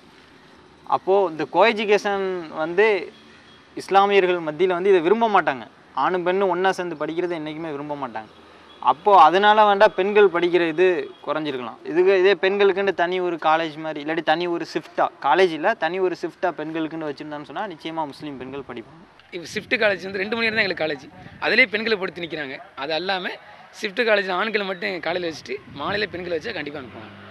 இந்த இஸ்லாமிய சமுதாயத்து பிள்ளைங்களுக்கு தனிப்பட்ட முறையில் கல்லூரிகள் இருந்தால் அந்த பிள்ளைகளுக்கு இஸ்லாமிய சிந்தனைகளோடு கொடுக்க முடியும். ஏன்னா இன்றைக்கி மற்ற மைனாரிட்டி இன்ஸ்டிடியூஷன்ஸோ மற்ற சமூகத்துலலாம் ரொம்ப அழகாக நடத்துகிறாங்க.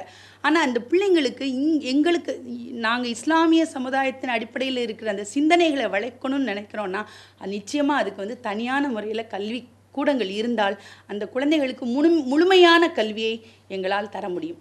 இஸ்லாமிய கல்வி கொடுக்கக்கூடிய அளவுக்கு உள்ள சந்தர்ப்பம் இல்லைன்னு சொன்னால் பரவாயில்லை. அது பெண்கள் வரும்பொழுது பெண்கள் கல்லூரியை தான் விரும்புவாங்க. அதாவது ஒரு தனிப்பட்ட பெண்கள் கல்லூரியை தான் விரும்புவாங்க. அப்படிப்பட்ட கல்லூரிகளில் நம்ம பெண்கள் போய் படிக்கலாம். இஸ்லாமிய கல்வியை கொடுக்கணும்னு சொன்னால் தனிப்பட்ட முறையில் கொடுத்துக்கலாம். ஆகையால் இது வந்து நம்ம ஒரு அல்டீரியை தான் நம்ம எடுத்துக்கிற கூடாது. அதாவது இஸ்லாமிய கல்வி இருந்தால் தான் பெண்களை அனுப்பணும், பேக்ரவுண்ட் இருந்தால் தான் அனுப்பணும், இல்லைன்னு சொன்னால் அனுப்பக்கூடாதுன்ற மாதிரி எடுத்துக்கிற கூடாது. இருந்தால் நல்லது, இல்லைன்னு சொன்னால் பரவாயில்ல. எந்தெந்த அந்த சந்தர்ப்பத்துக்கு தகுந்தபடி நம்ம பிள்ளைகளை படிக்க ஏன்னா அடிப்படையில் குழந்தைகள் நல்ல முறையில் படிக்க வைக்கணுங்கிறதா நம்முடைய கருத்து. எதிர்கால திட்டம் என்னென்னா பெண்களுக்காக ஒரு கல்லூரி இந்த ஊரில் அவசியம் இருக்கணும். ஏன்னா இப்போ எல்லாருமே பெண் மக்களை வந்து கல்லூரிகளுக்கு கீழக்கிற மற்ற மெட்ராஸில் மற்ற ஹாஸ்டல்லாம் போய் சேர்த்து நடத்திட்டு இருக்காங்க. இங்கே ஒரு கல்லூரி ஆரம்பிக்கணும். கல்லூரி ஆரம்பித்து பெண்களுக்கும் ஒரு, அதாவது இஸ்லாம் மார்க்கத்தில் சொல்லப்பட்ட எல்லாருக்கும் ஆண் பெண் இருசாராருக்கும் கல்வி கட்டாய கடமைங்கிறது இஸ்லாம் மார்க்கத்தில் சொல்லப்பட்டிருக்கு. அந்த கல்வியை பெண்களும் கற்று அவங்களும் அதை அந்த குடும்பம் நடத்துறது, ஏதாவது வேலைக்கு போகிறாஇருந்தாலும் போகிறது, அது மாதிரி ஒரு சூழ்நிலை உண்டாகணும். ஒரு நபர் 2 நபர் 10 நபர் மட்டும் சேர்ந்து ஒரு கல்லூரி ஆரம்பிக்க முடியாது. ஊர் மக்கள்லாம் சேர்ந்து தான் ஆரம்பிக்கணும். ஏன்னா அந்த காலத்தில் பெரிய சொத்து விட்டுட்டு போனாங்க, அவங்களுக்கு பெரிய வருமானம் இருந்தது. எங்கள் மூதாதையர்களுக்கெல்லாம் வந்து பல ஆயிரக்கணக்கான ஏக்கர் நிலங்கள் இருந்தது, தர்மம் விட்டுட்டு போனாங்க. இப்போ அந்த மாதிரி ஒரு சூழ்நிலை இல்லாததுனால எல்லாருமா சேரணும். வெளிநாட்டில் உள்ள எல்லா நபர்களும், ஒவ்வொரு நபருக்கும் கடமை இருக்குது, செய்ய வேண்டிய கடமை இருக்குது. இது மாதிரி செய்தால் தான் நம்ம ஊர் முன்னேற முடியும். அவங்க எல்லாருமே இதுக்கு வந்து கான்ட்ரிபியூட் பண்ணால் தான் பெண்கள் கல்லூரி வளரணும். இருக்கிற ஸ்கூலுக்கு, நம்ம இமாம் ஷாஃபி ஸ்கூலுக்கு வந்து கேர்ள்ஸ் ஸ்கூலுக்கு பில்டிங் கட்டி ஆகணும்.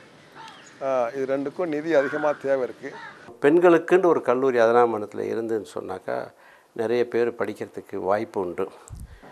அதுக்கு அந்த கல்லூரி ஆரம்பிக்கிறதுக்காக மிக பெரிய முயற்சிகள் நம்ம ஊரில் நடந்து கொண்டிருக்கு.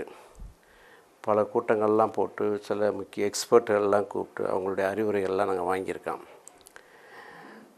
ஆனால் பெரும் தொகை ஃபைனான்சியல் ரெக்குயர்மெண்ட்டு தான் அதில் ஜாஸ்தியாக இருக்குது. என்னுடைய தனிப்பட்ட யோசனை, ஒரு 150 நபர்கள் இந்த 4 ஊரிலும் சேர்ந்து ஆளுக்கு 1 லட்சம் ரூபாய், அதாவது 1.5 1.5 கோடி ரூபாய் நம்மால் திரட்ட முடியாதா? நிச்சயமாக முடியும்.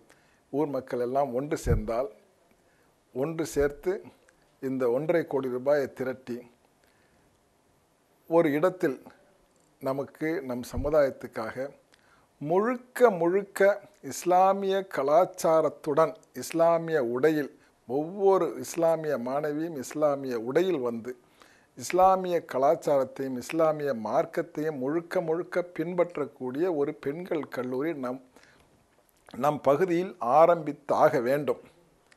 அப்பொழுதுதான் பெண்கள் கல்வி பெற்று தானும் பயன்பெற்று தன் குடும்பத்தாரையும் பயன்பட வைத்து தன்னுடைய பிள்ளைகளையும் தன்னுடைய சந்ததியினரையும் ஈருலக கல்வியையும் நன்கு கற்க வைத்து நம் சமுதாயம் செழிப்படைந்து வலுவடையும் என்பது என்னுடைய பணிவான கருத்து.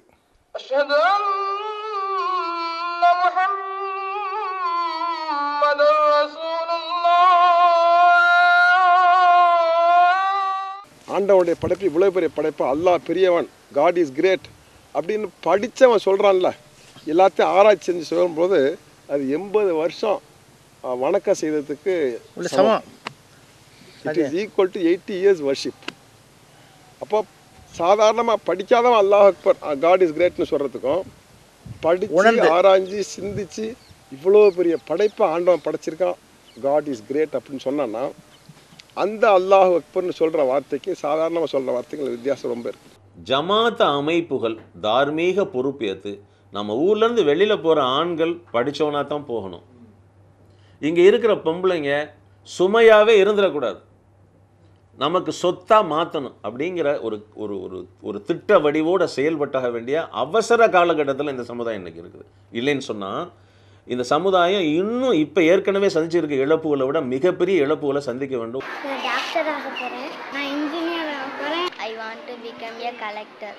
நான் டாக்டர் ஆக போகிறேன், நான் ஆலிம் ஆகணும், நான் டாக்டர் ஆக போகிறேன், நான் போய் காலேஜில் போய் படித்து பிகாம் வாங்க போகிறேன், நான் டாக்டர் ஆக போகிறேன், நான் ஆலிம் ஆக போகிறேன், நான் டாக்டர் ஆக போகிறேன், நான் வந்து டீச்சர் ஆகணும், நான் டாக்டர் ஆக போகிறேன், நான் வந்து கம்ப்யூட்டர் டீச்சர் ஆக போகணும், நான் ஆலிம் ஆக ஆசை, நான் வந்து கலெக்டராக ஆசைப்பட்றேன், நான் ஆலிம் ஆக போகிறேன், நான் வந்து கம்ப்யூட்டர் சயின்டிஸ்ட் ஆக போகிறேன், நான் வந்து இன்ஜினியர் ஆக போகிறேன், நான் வந்து டாக்டர் ஆக போகிறேன், நான் வந்து கம்ப்யூட்டர் இன்ஜினியர் படிக்க ஆசைப்படுறேன். இந்த பிஞ்சுகளின் நெஞ்சங்களில்தான் எத்தனை ஆசை கோலங்கள்! ஓதுவீராக என்ற அல்லாஹ்வின் ஆணையை பிரதிபலிப்பதல்லவா இந்த ஆசை? கல்வியை கண்ணாக போற்றும் இஸ்லாத்தின் எழுச்சியை பிரதிபலிக்கும் நியாயமான ஆசையல்லவா இது? என்ன செய்ய போகிறோம் நாம்? நம் செல்வங்களின் இந்த ஆசையை பூர்த்தி செய்வது நமது கடமையல்லவா? இந்த கேள்வியைத்தான் நம் ஊரை கல்வியில் முன்னிறுத்தியே தீர்வது என்று முனைப்புடன் செயல்படும் நம் ஊர்வாசிகள் முன்வைத்தோம். அல்ஹம்துலில்லா, அவர்களின் ஆர்வம் எங்களை ஊக்கப்படுத்துகிறது. விரைவில் நமதூரில் ஒரு பெண்கள் கல்லூரி தொடங்கிவிடுவது என்ற திட்ட வடிவம் உருவாகிவிட்டது.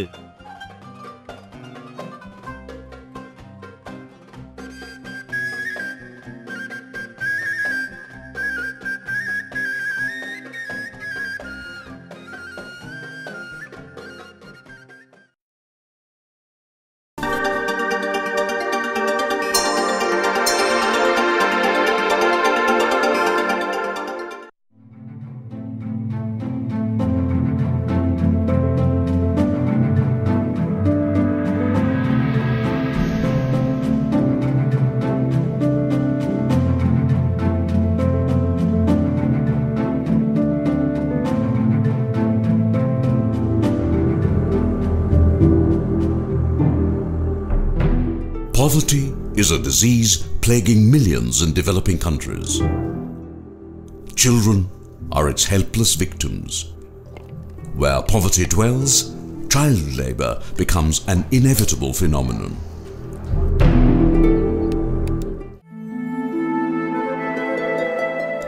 Education has been recognized as an effective tool in breaking this vicious cycle of child labor and poverty.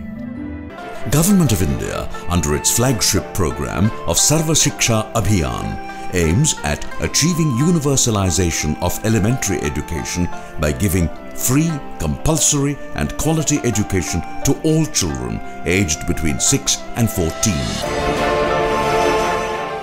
Hand in Hand is an organization which believes in the importance of education towards poverty alleviation.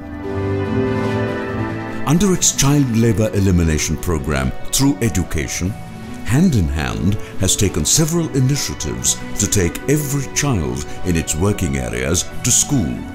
One such initiative is the setting up of residential bridge camps.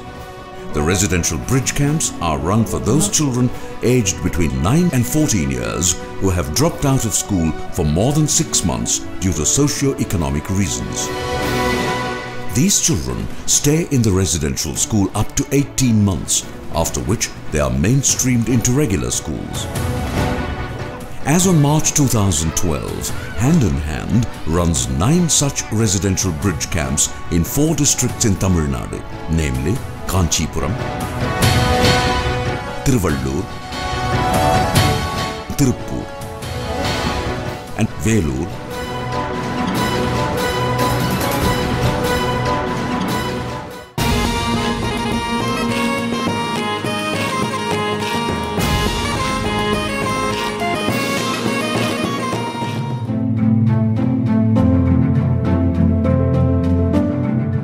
This scenic mountain is a part of Pinjamandai village in Anaikat of Velur district. Majority of its residents belong to a tribal community whose main occupation is agriculture. Education is an alien word to this community. A survey identified children in the village who had never enrolled or were dropouts. Tirumala and Gauri figured in this list.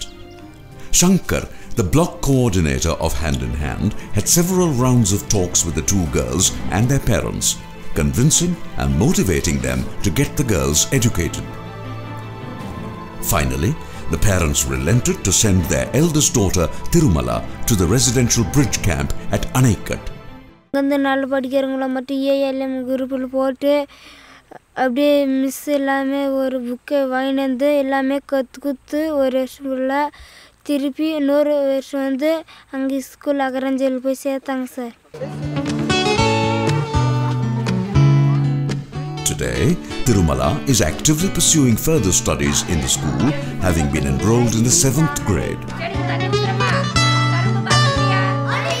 அதாவது 1ஆம் வகுப்புல இருந்து ஸ்கூல்ல சேர்ந்து ரெகுலரா படிக்கிற பிள்ளைங்களுக்கும் இவ கேப் விட்டுட்டு இங்க வந்து படிக்கிறதுக்கு எந்த மாற்றமும் அந்த அளவுக்கு பெருசா வித்தியாசம் கிடையாதுங்க. இடையில படிக்காத வந்தாலும் எங்கள மாதிரியே எங்க கூட இருக்கிற தோழிங்க மாதிரியே நல்லா அவளோ நல்லா இது பண்றா. 50 பேர்ல அவளோட தரவரிசை வந்து 7. Looking at the change in Tirumala's life, her younger sister Gauri also got enrolled into the Anaikat RBC.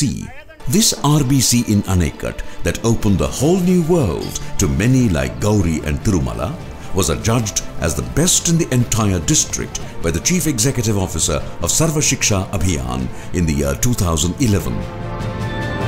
So what makes Anaikat so special? Let us take a closer look.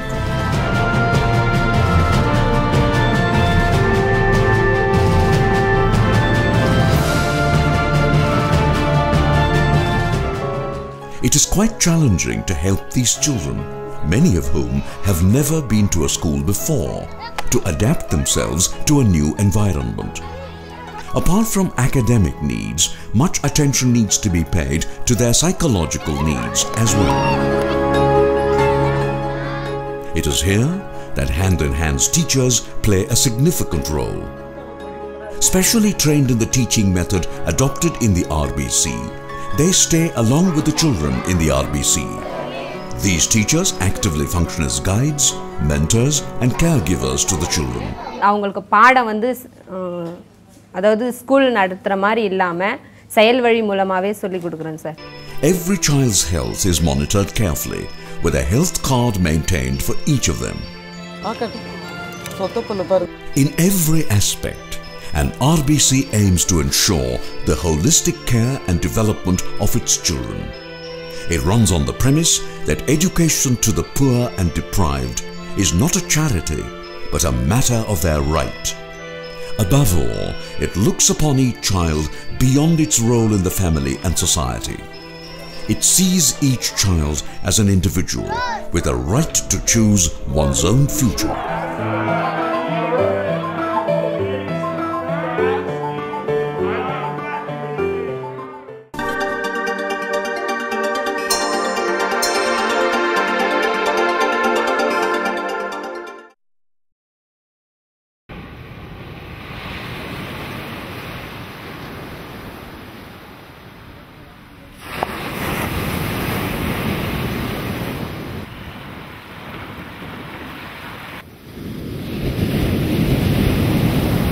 எங்களுக்கு வந்து வாழ்வாதாரமே கடற்கரை தான் சார். எங்கள் வாழ்க்கையே வந்து கடல் தானே. நாங்கள் குழந்தை குட்டி எல்லாம் சாப்பிட்ற போகிறது எல்லாம் வந்து கங்காதேவி தான் எங்கள் சாப்பாடு உணவு.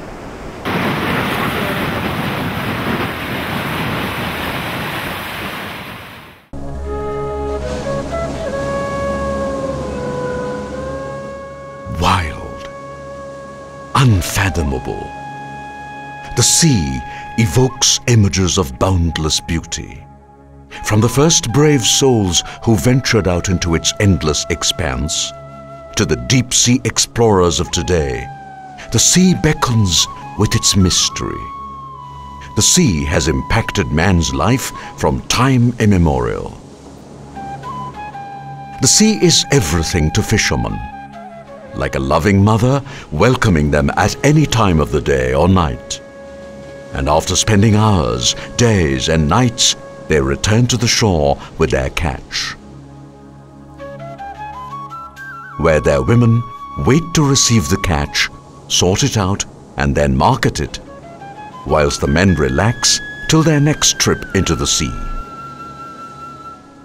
For fisherwomen, the wait for their men to return to the shore with the fish has always been one of anxiety and uncertainty, as a popular Tamil film song narrates. தரைமேல் பிறக்க வைத்தார், எங்களை தண்ணீரில் பிழைக்க வைத்தார். கரைமேல் இருக்க வைத்தார், பெண்களை கண்ணீரில் குளிக்க வைத்தார். தரைமேல் பிறக்க வைத்தார், கட்டில மனதில்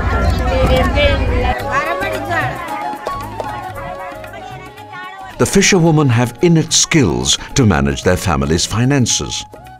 It is they who know when and which fish will move in the market.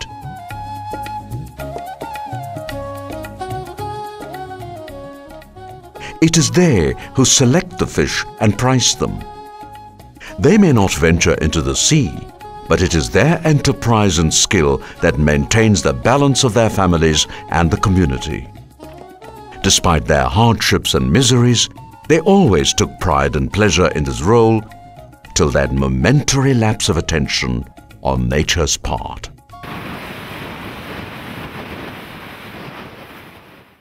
On December 26th, 2004, while most other parts of the world were still celebrating Christmas, the tsunami struck, leaving thousands grappling with the disaster.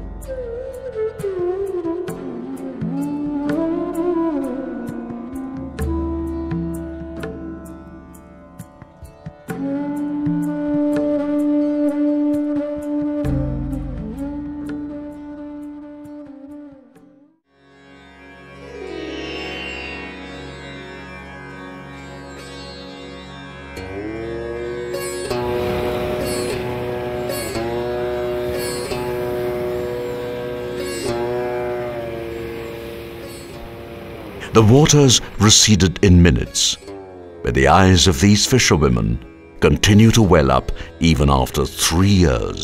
நாங்களும் பிள்ளைங்க குட்டி ஜனங்க ஜாதி எல்லாத்தையுமே இழந்துட்டோம். அனாதையாக தான் இருக்கோம். அக்கா தங்கச்சி அண்ணன் யாருமே இல்லை. பசங்களும் நிறையா போயிட்டாங்க.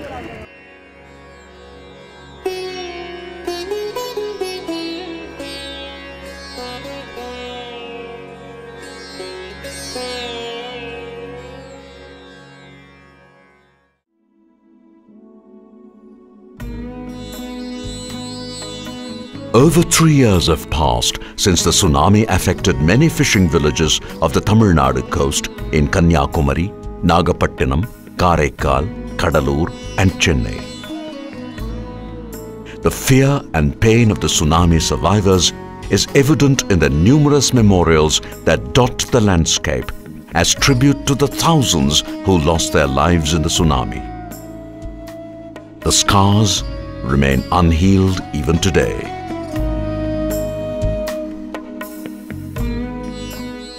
Many tsunami survivors assembled in Chennai in the 3rd week of December 2007 on the 3rd anniversary of tsunami to share their grievances, to reach out to each other, to seek succor and solace. A tribunal of judges, social scientists, activists and fishermen and women sat in shocked silence as survivor after survivor narrated heart-rending tales of their life, or more accurately put, lack of it, after tsunami.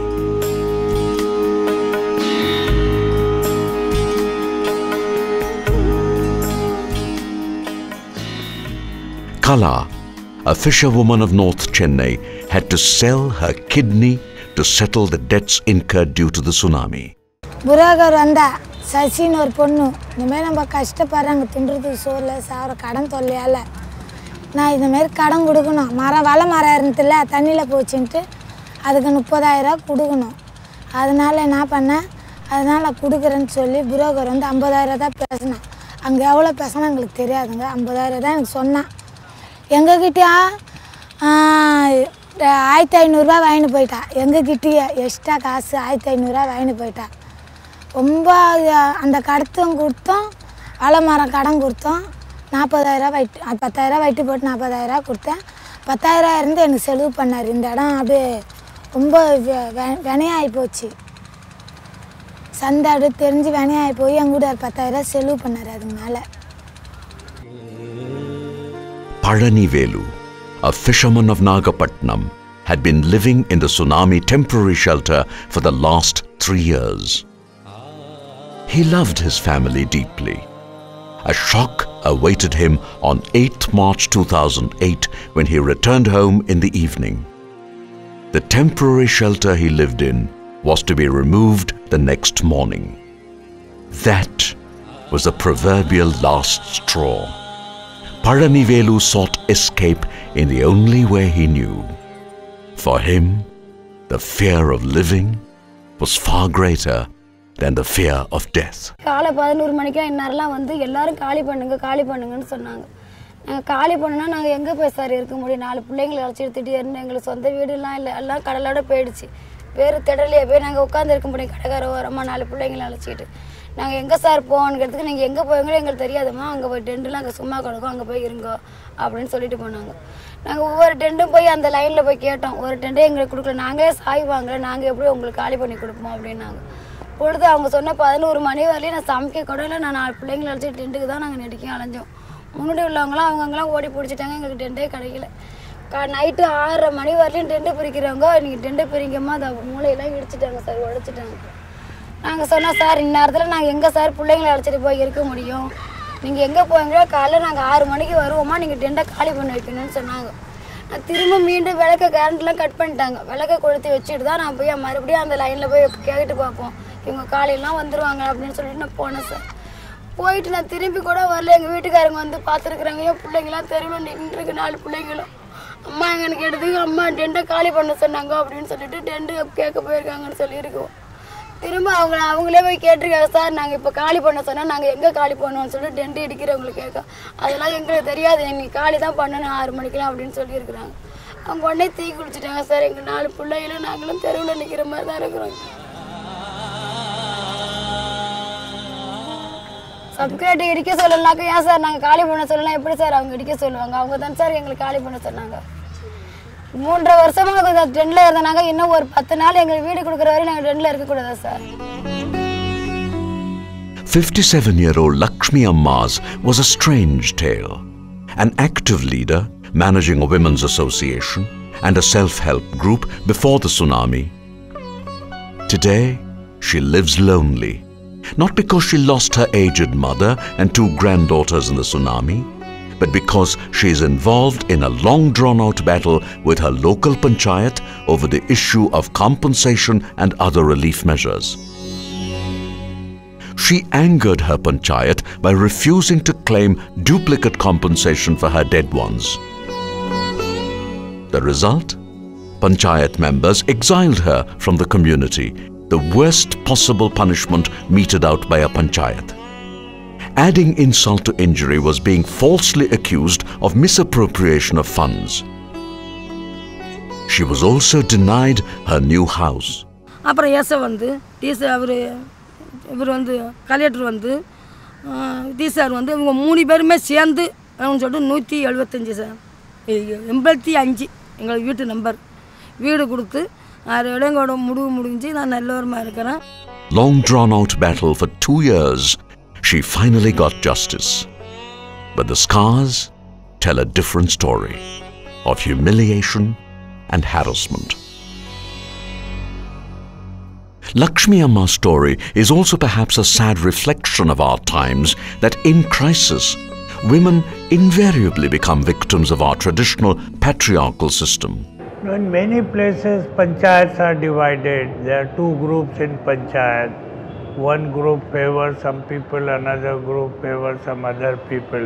Tsunami நிவாரண பணிகள் பண்ணும்போது அதாவது வருவாய்த்துறை அதிகாரிகள் அவங்க செய்ய வேண்டிய வேலைகள் ஒரு பஞ்சாயத்தில் வந்து எத்தனை பேருக்கு என்ன தேவை, அவங்களுக்கு வந்து என்ன பாதிப்பு, எவ்வளோ பேருக்கு வீடு இல்லை, இது போன்ற விஷயங்களெல்லாம் இந்த மீனவ பஞ்சாயத்தாரோட மக்களையும் ஊர் மக்களோட சேர்ந்து கூட்டம் நடத்தி யார் அது பயனாளிங்கிற தீர்மானித்து செஞ்சுருந்தால் நீங்கள் சொல்லக்கூடிய கேள்விகள்லாம் வந்திருக்காது. இந்த பணியை வந்து பஞ்சாயத்தார் மேலே சுமத்தும் போது உள்ளூரில் வந்து நிறைய பிரச்சனைகள் வருது. ஏன் பிரச்சனைகள் வருதுன்னா அரசு கொடுக்கக்கூடிய நிவாரணம் பார்த்திங்கன்னா ஒரு ஊருக்கு வந்து மொத்தம் 382 வீடு தேவைன்னா அரசு கொடுத்த வீடுகள் வந்து 270 வீடு. அப்போ அந்த 270 வீடை வந்து அவங்க எப்படி பங்கு வைப்பாங்க, யாருக்கு கொடுக்குறது? அப்போ ஊர் மக்கள் வந்து கூடி என்ன மாதிரி தீர்மானம் வைக்கிறாங்கன்னா, முதல்ல வந்து கல்யாணம் ஆனவங்களுக்கு, புதுசாக கல்யாணம் ஆனவங்களுக்கு கொடுக்கலாம், வீட்டில் ஒருத்தருக்கு கொடுக்கலாம். இந்த மாதிரி வீடுகளை வந்து அவங்களோட அறிவுக்குட்பட்டு அவங்க அதை பங்கு வகிக்கும்போது இந்த பெண்கள் பார்த்திங்கன்னா தன்னிச்சையாக இருக்கக்கூடிய பெண்கள், அதாவது கணவனை இழந்து தனிமையாக இருக்கக்கூடிய பெண்கள் வந்து சில பஞ்சாயத்துகளில் பாதிக்கப்படுறாங்க. Lakshmi Amma, Muni Amma and Kala are just 3 names. There are many more for whom suffering has become a way of life. Even a casual visit to the various fishing hamlets revealed many tales of misery.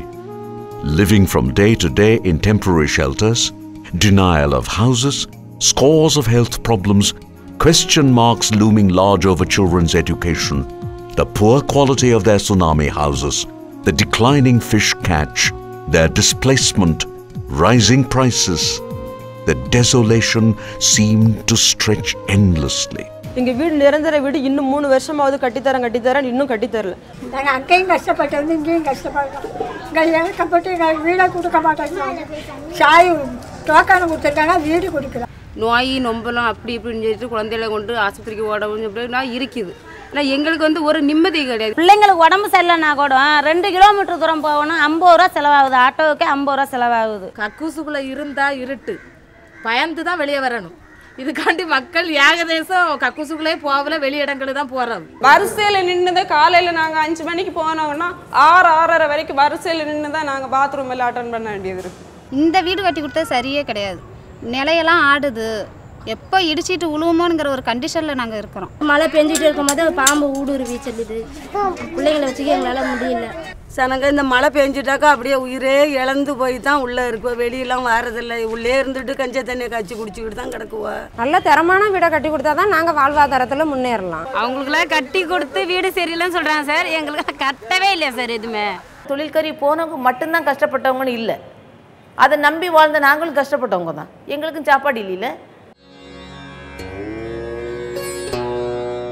Another question that looms large is, what does temporary mean when families of tsunami victims have been living in these shelters for almost 3.5 years?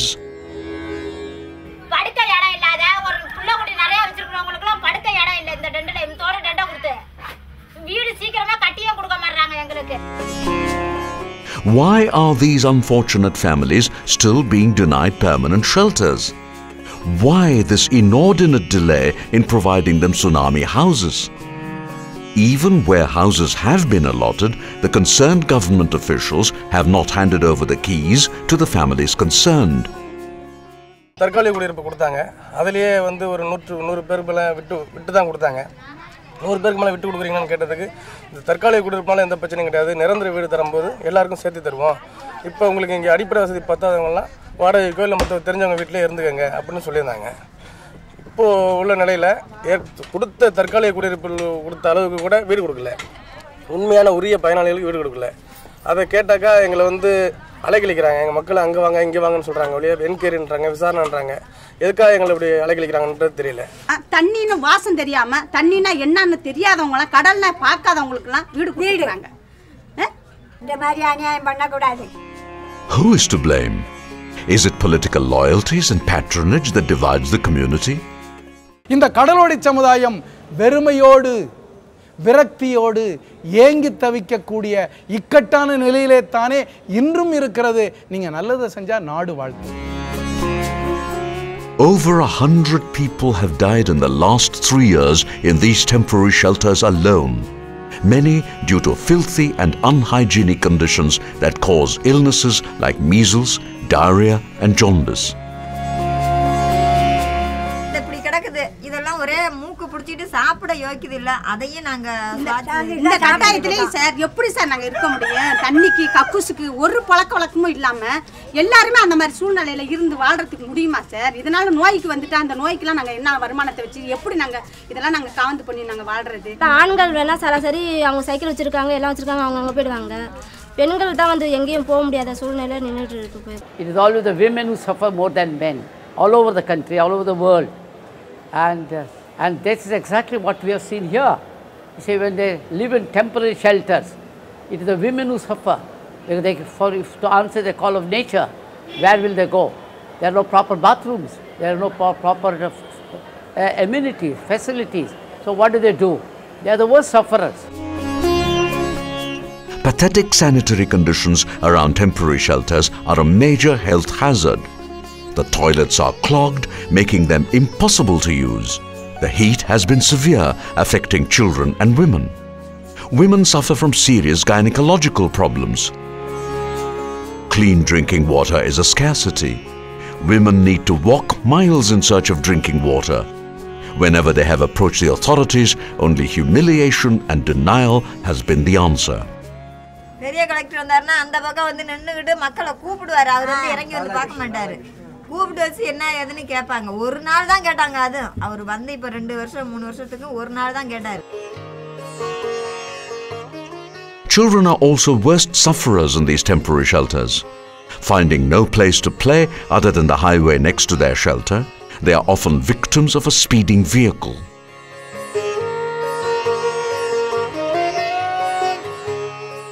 Confined to barely 60 square feet of space inside, women are compelled to do most of their work outside the shelters.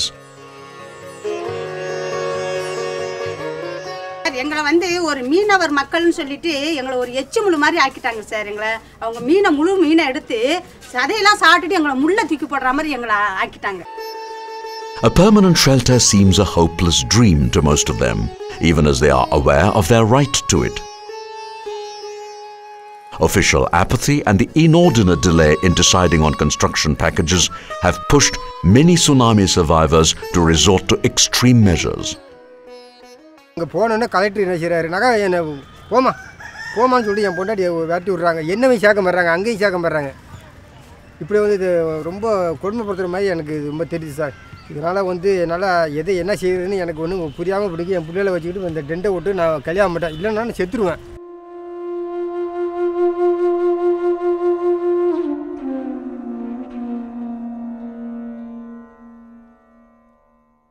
What then are the more fortunate who have been given permanent shelters? Logic dictates that they would have happier tales to narrate. The truth, sadly, is far from it. A visit to various permanent shelters revealed almost instantly its temporary nature. Most appeared well built from the outside. The insides, however, had a different story to tell. A not so rosy tale. In most cases, the men and women felt totally displaced as they had been relocated much further away from the sea. Even the land where their new houses stood lacked every facility.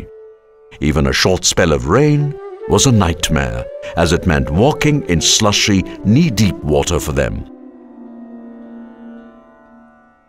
For children going to school, pregnant women and older women, the ordeal is greater as they often fall into the water.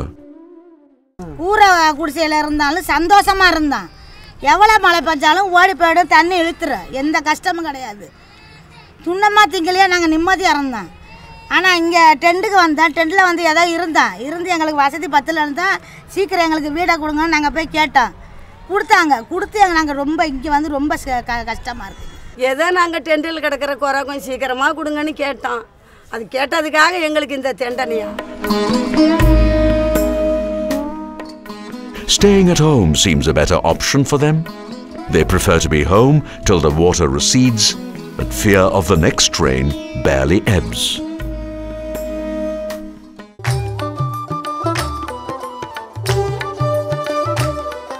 Fisher folk have always lived in small huts, but they have always been used to vast open spaces and the cool, calming sea breeze. Whether it is work or rest, a social gathering or a game, the shore under the canopy of the wide open sky has always been their favorite haunt. The vast seashore is their chosen spot for fun and frolic.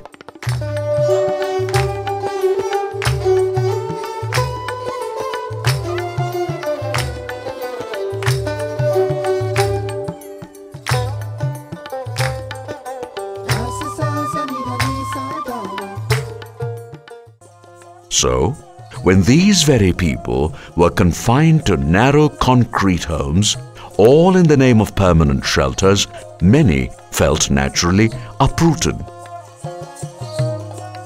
Many of these houses had little or no space for a family and community life, and the design itself reflected little knowledge of a fisherman's life.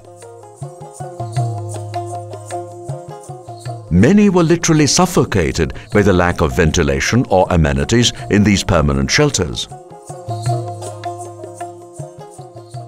Bedroom இட்டுக்கிட்டு kitchen வந்து ஒரு 4க்கு 4 இருக்கும். அதை என்ன பண்ணுறா 4க்கு 4 அட பாவிகளா, அதை 4க்கு 4ஐயும் 2ஆக மறைக்கான் sir. மறைச்சி ஒரு சைடை கிச்சனாக வைக்கா, ஒரு சைடை வந்து டாய்லெட்டாக வைக்கான் சார். இதில் பெரிய குடும்பம் சார். அது இந்த சவுக்கை இல்லைன்னா நாங்கள்லாம் டாய்லெட் போக முடியாது. எங்கள் ஏரியா ஆம்பளைங்க இருக்கிற இடத்துனால அது இருக்கிற தொட்டு நாங்கள் போய் அங்கே ஒண்டோதுங்க கொஞ்சம் பாதுகாப்பாக இருக்கும். பாத்ரூம் கட்டி விட்டுறாங்க, செப்டி டேங்க் சின்னதாக இருக்குது. அந்த சின்ன அது எவ்வளோ நாளைக்கு தான் போக முடியும்? எங்கள் வீட்டுக்கு வந்தாக்கா குளிக்கிற ரூம்பும் கக்கூசும் ஒன்றா இருக்கிற வாசி எங்களால் எதுவுமே பண்ண முடியல. Open septic tanks that often clog have been a major irritant to the residents here.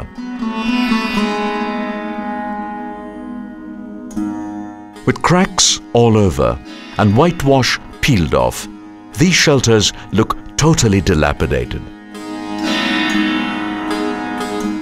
The roofs, with hardly any concrete, look ready to cave in any time. கட்டி கொடுத்த வீடை பார்த்தா சீலிங் பூசலை, பார்த்தா அப்படியே ஒரு மாதிரியாக இருக்குது. அது என்ன சொல்கிறாங்க, சும்மா ஷோவுக்கு மட்டும் பெயிண்ட் அடித்து வச்சுருக்காங்க.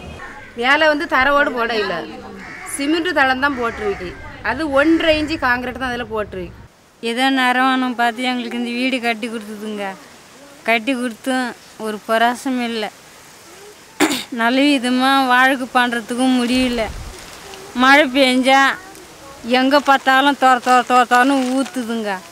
ஊற்றி எங்களுக்கும் படுக்க ஒரு ஜானி இடம் கூட இல்லை அந்த வீட்டில் படுக்கிறதுக்கு. இந்த கல்யாண மண்டபத்தில் தாங்க நாங்கள் போய் படுக்கிறோம். அந்த வார்டு வரத்த முடியாது. சிமெண்ட் தடம் வந்து வெடிச்சு போயிட்டே இருக்கு. எத்தனை வருஷம் உழைக்கும் கூட தெரியாது எங்களுக்கு இந்த வீடு. சுனாமி வரதோ இல்லையோ மாடி இடிச்சிட்டு வந்து மட்டும் பயமா இருக்கு எங்களுக்கு. மேலே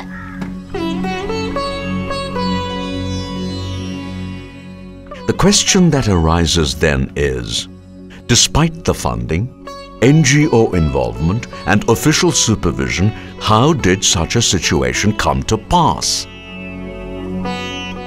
What went wrong? Who is responsible? இங்கே வந்து வீடு கட்டும் பொழுது சரியான கல், சரியான மண், சரியான சிமெண்ட் கிடையாது. இது பக்கத்தில் இடம் இருந்திருக்கு, பக்கத்தில் ஊராணிக்கு இடம் இருந்திருக்கு. அந்த இடத்துல அவங்க வீடு வாங்கி கட்டியிருக்கலாம், எல்லாம் செஞ்சுருக்கலாம். அதெல்லாம் விட்டுட்டு அவங்க ஒரு சில சூழ்நிலைவாலாம் சம்பாதிக்கணும் ஒரு நோக்கத்தினால எங்களை அடிப்படையாக வச்சு இதில் 1,70,000 அமௌண்ட்டு போட்டு ஒரு வீட்டுக்கு வாங்கிட்டு 1,10,12 லட்ச ரூபா பணம் மொத்தம் அமௌண்ட்டு ஆந்திராவில் உள்ள ஈநாடு பத்திரிக்கை மூலியமாக ராமகிருஷ்ணத்துலேருந்து 60 வீடு கட்டிட்டு சொன்னாங்க. அதை மீறி இருந்து இவங்க வந்து ஒரு வீட்டோட அமௌண்ட்டே 1,10,000 தான் கட்டியே கொடுத்துருக்காங்க. கட்டின வீட்டை பற்றி பரவாயில்லை, கட்ட சொன்னவங்களை பற்றியும் பரவாயில்லை. ஆனால் வீடு கான்ட்ராக்ட் எடுத்து கட்டினவங்களுடைய தப்பு தான் இது. 329 வீடுக்கு டெண்டர் போட்டு வீடு முடித்து ஜூன் 16ஆம் தேதி பயனாளிகள் கையில் கொடுத்துருக்காங்க. 4 வீடு எக்ஸ்ட்ரா மீதி வந்திருக்கு. அது யாருக்குமே கொடுக்கல சார். அது எப்படி வந்தது? அப்போ அதிகாரிகள் செய்யக்கூடிய தப்பு. நீங்கள் பாதிக்கப்பட்டவங்களுக்கு வந்து நேரடியாக நீங்கள் கொடுக்கக்கூடிய உதவியை கொடுக்கணும். அப்போ தான் அது உண்மையில் பாதிக்கப்பட்டவங்கள போய் சேரும். வீடு கட்டும் திட்டம் என்பது ஒரு தொடர்ந்து நடைபெறக்கூடிய ஒரு திட்டம். வீடை கொடுத்தோம் போனோம் அப்படின்றது திட்டத்தில் எல்லாருமே முடிச்சிட்டாங்க. வந்த நிறுவனங்கள்லாம் வீடு முடித்த உடனே போய் சேர்ந்துட்டாங்க. அப்படி கிடையாது. ஆனால் குறிப்பாக ஒரு வீடு என்பது வளர்ச்சிக்கான ஒரு திட்டம். அது தொடர்ந்து வளர்ந்துக்கிட்டே இருந்தால் தான் நல்லது. அந்த வீட்டை பராமரிப்பது, அந்த கிராமத்தை எப்படி வந்து சுற்றுச்சூழலோடு மேம்படுத்துறது, இப்படி பல்வேறு விதமான பிரச்சனைகளில் அந்த பஞ்சாயத்தில் இருக்கிற தலைவர்களுக்கு கொடுக்கணும், அங்கே இருக்கிற பயனாளிகளுக்கு கொடுக்கணும். தொடர்ந்து அந்த வீட்டை அவங்க மீண்டும் மாற்றி அமைப்பதற்கான வாழ்வாதார திட்டங்களை கொடுக்கணும். The fact is, most of these new houses were built about 2 to 9 kilometers away from the sea. This is because government made a new modification in the Coastal Regulation Zone (CRZ) rule that prohibits tsunami victims from building their new houses within 500 meters from the sea. Those who do not comply to this rule were denied any post-tsunami relief and compensation. So, when vacant land is not found immediately after 500 meters, the communities are moved many kilometers inland to vacant lands, and they become internal migrants. Now contrast this with the regular life of a fisherfolk. The waves lapping the shores are his morning alarm. The winds and the clouds plan his activities by the day, and by night, the stars and the moon take over. Fisherfolk traditionally keep their fishing equipment close to the sea. And for the women, the shore acts as the place to dry their catch and also doubles up as their auction ground. Naturally then, being relocated inland disrupts their lives and their livelihood. Children's education is affected. Far away from the familiar sight of their churches and temples, there is a deep sense of alienation. ஆட்டோவுக்கு நாங்கள் 20 ரூபா கொடுத்தா தான் நாங்கள் கடற்கரைக்கு போய் பார்த்துட்டு வர முடியும். நாங்கள் உழைக்கிறது 50 ரூபா உழைக்கிறோமோ இல்லை 20 ரூபா உழைக்கிறோமோ, அதே ஆட்டோக்காரங்களுக்கு கொடுத்துட்டாக்கா நாங்கள் என்ன செய்கிறது? அதுக்கு நம்ம 20-30 ஒரே தடவையில் ஒரு சவாரியாக போகிறோம், 30-40 கேட்குறோம், அதை மாதிரி கொடுத்து நாங்கள்லாம் போக முடியுமா? அதுக்காக பயந்துக்கிட்டு 3 மணிக்கு முழிச்சு நாங்கள் நடந்தே போகிறோம் ஆர்பாருக்கு பிழைக்கிறதுக்கு. The government as well as the civil society were not prepared to, did not have the ability to deal with a disaster like this. They were found completely unprepared, if such a thing happens. I think that comes very clearly, what happened during the last 3 years. One could ask this question as to why it is so. Even after a disaster takes place, what really is the manner in which both the state as well as the civil society responds to it. One important part is that the state should have and the government officials should have a sense of urgency. And we feel that such a sense of urgency was lacking. They are not into rehabilitating properly. You see, the question is, what did they lose? Their homes. Restore their homes. What did they lose? Their jobs. Restore their jobs. What did they lose? Their boats. Give them the boat. Government should have this approach, a human rights approach, to see that they are restored all that they had lost. If that has been done, then everything would have been all right. Perhaps with the money they could have given to these very people to build the houses, support them. They could have themselves built. But they need not that government should build and give, or some builder should build and give. They could have asked these very people to build a house, and government should support them, give the money. They would build on their own. It could have been done. The freedom and happiness of the fisherfolk is directly associated with their proximity to the sea. Unfortunately, this was hardly realized by those who are involved in the post-tsunami rehabilitation programs. நாங்கள் 2 மணிக்கு தொழில் போவோம், night 1 மணிக்கு போவோம், சொல்ல முடியாது. இப்போ இந்நேரம் போனாலும் போவோம், 4 மணிக்கு போனாலும் போவோம், அது தொழில் எங்களுக்கு தெரியாதே. இப்போ இங்கே கடற்கரை ஏரியா வந்து தான் இந்த காற்று அடிக்குதுன்னு எங்களுக்கு தெரியுது. அங்கே இருந்தால் தெரிய மாட்டேங்குது. The result? Many of these families who live in both temporary and permanent shelters have been yearning for the homes that existed before the tsunami. Few families have even returned to their original homes near to the sea in an attempt to rebuild their lives.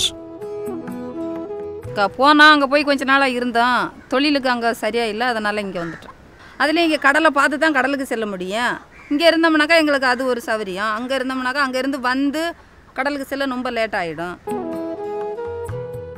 Besides the problems of shelter and housing, livelihood issue is a major problem due to the decline in the fishing catch all along the Tamil Nadu coast. பொழைக்க வழி இல்லை. முதல்ல 200 ரூபாய்க்கு மீன் வாங்கிட்டு போனால் 150 ரூபா 200 ரூபா டபுளாக சம்பாதிக்கலாம், நல்ல தொழில் வரும். இப்போ 200 ரூபா 500 ரூபாய்க்கு மீன் வாங்கிட்டு போனால் 60 ரூபா பாடு தான் வரும். சுனாமிக்காக கவர்மெண்ட் லோன் தந்துருங்க, அதை நாங்கள் திருப்பியெல்லாம் கட்ட முடியாதுங்க.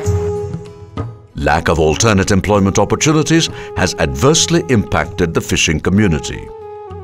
பெண்களுக்கான கைத்தொழில் எதுவுமே இங்கே நோடி கிடையாது. அந்த பெண்களுக்கு ஏதாவது கைத்தொழில் இருந்தால் அதுவே செய்து வீட்டில் உள்ள மக்களையாவது வளர்கிற மக்களையாவது படிக்க வைக்கும். அதுவும் இல்லாத ரொம்ப மக்கள் கஷ்டப்படுறாங்க. நிறைய பேர் பயிற்சி எடுத்துட்டாங்களே ஒழிய யாரும் வந்து இந்த தொழிலை செய்யலை. அவங்க மீண்டும் மீண்டும் அந்த மீன்பிடி தொழிலில் மட்டுமே நம்பி இருக்கின்ற ஒரு சமூகமாக தான் இருக்கிறாங்களோ ஒழிய அதை தாண்டி அவங்க இன்னும் வெளியில் வரல ஒன்றும். சுனாமிக்கு பின்னால் நிறைய என்ஜிஓக்கள் சுயமாக தொழில் செய்கிறதுக்கு நிறைய தொழில்களை கற்றுக் கொடுத்துருக்குறாங்க. ஆனால் அதுக்கான பலன் எங்களுக்கு அந்த அளவுக்கு கிடைக்கல பாருங்கள். இப்போ அக்கறை அறக்கட்டளைன்னு ஒரு நிறுவனம் எங்களுக்கு ஊறுகாய் போடுறது, இந்த கேண்டில் செய்கிறது, அந்த மாதிரி பயிற்சி கொடுத்துருக்குறாங்க. அதை நாங்கள் செய்கிறோம், ஒரு 20 பேர் சேர்ந்து செய்கிறோம். அதை வெளியில் கொண்டு கொடுக்கறதுக்கு எடுக்கிறதுக்குன்னு கொஞ்சம் சிரமம். வருமானத்துக்கு என்ன எந்த வேலை கொடுத்தாலும் எங்களுக்குன்னு கொடுத்தா நாங்கள் அந்த வேலையை நாங்கள் செய்வோம். எத்தனையோ பெண்கள் வீட்டில் புருஷமார் வருமானம் இல்லாமல் இந்த பக்கம் ரொம்ப பெண்கள் இருக்க கைத்தொழிலே கிடையாது. கஷ்டப்பட்டு ஒரு நாள் உணவுக்கு கூட வழி இல்லாத பெண்கள் ரொம்ப இருக்குது. A new twist to the miserable tale came with a government ban on traditional toddy, compelling the fishermen to take IMFL, Indian-made foreign liquor, that are sold in the government shops. This has resulted in their spending money on alcohol disproportionate to their income. The tsunami trauma fresh in their mind and the relief money in hand combined to increase the alcoholism of the fishermen, which leaves the women with no option but to continue to work and support the family. Again, distribution of free boats was a major program in restoring fisherfolk's livelihoods. But a bigger blunder was done through this program, bigger perhaps even than with the housing. The people who were to man the boats, that are the fishermen, were not consulted on the type of boats required. It is no rocket science that fishermen know best the kind of boats required. The right shape and structure of the boats can make all the difference even within a few kilometers, depending on the nature of the sea and waves in that region. Donor agencies and NGOs, however, went ahead and ordered the manufacture of hundreds of boats. Mass production of boats resulted in business commissions and led to corruption. Eventually, the very purpose of the program was defeated, as over 70% of the boats distributed are unusable and therefore rejected by the fishermen. எங்கள் ஊரில் ஒரு 25-30 போட்டு கொடுத்தாங்க. ஒன்று கூட ஒரு 6 மாதம் கூட போட்டு இல்லை. ஒன்று கூட கிடக்குது பாருங்க.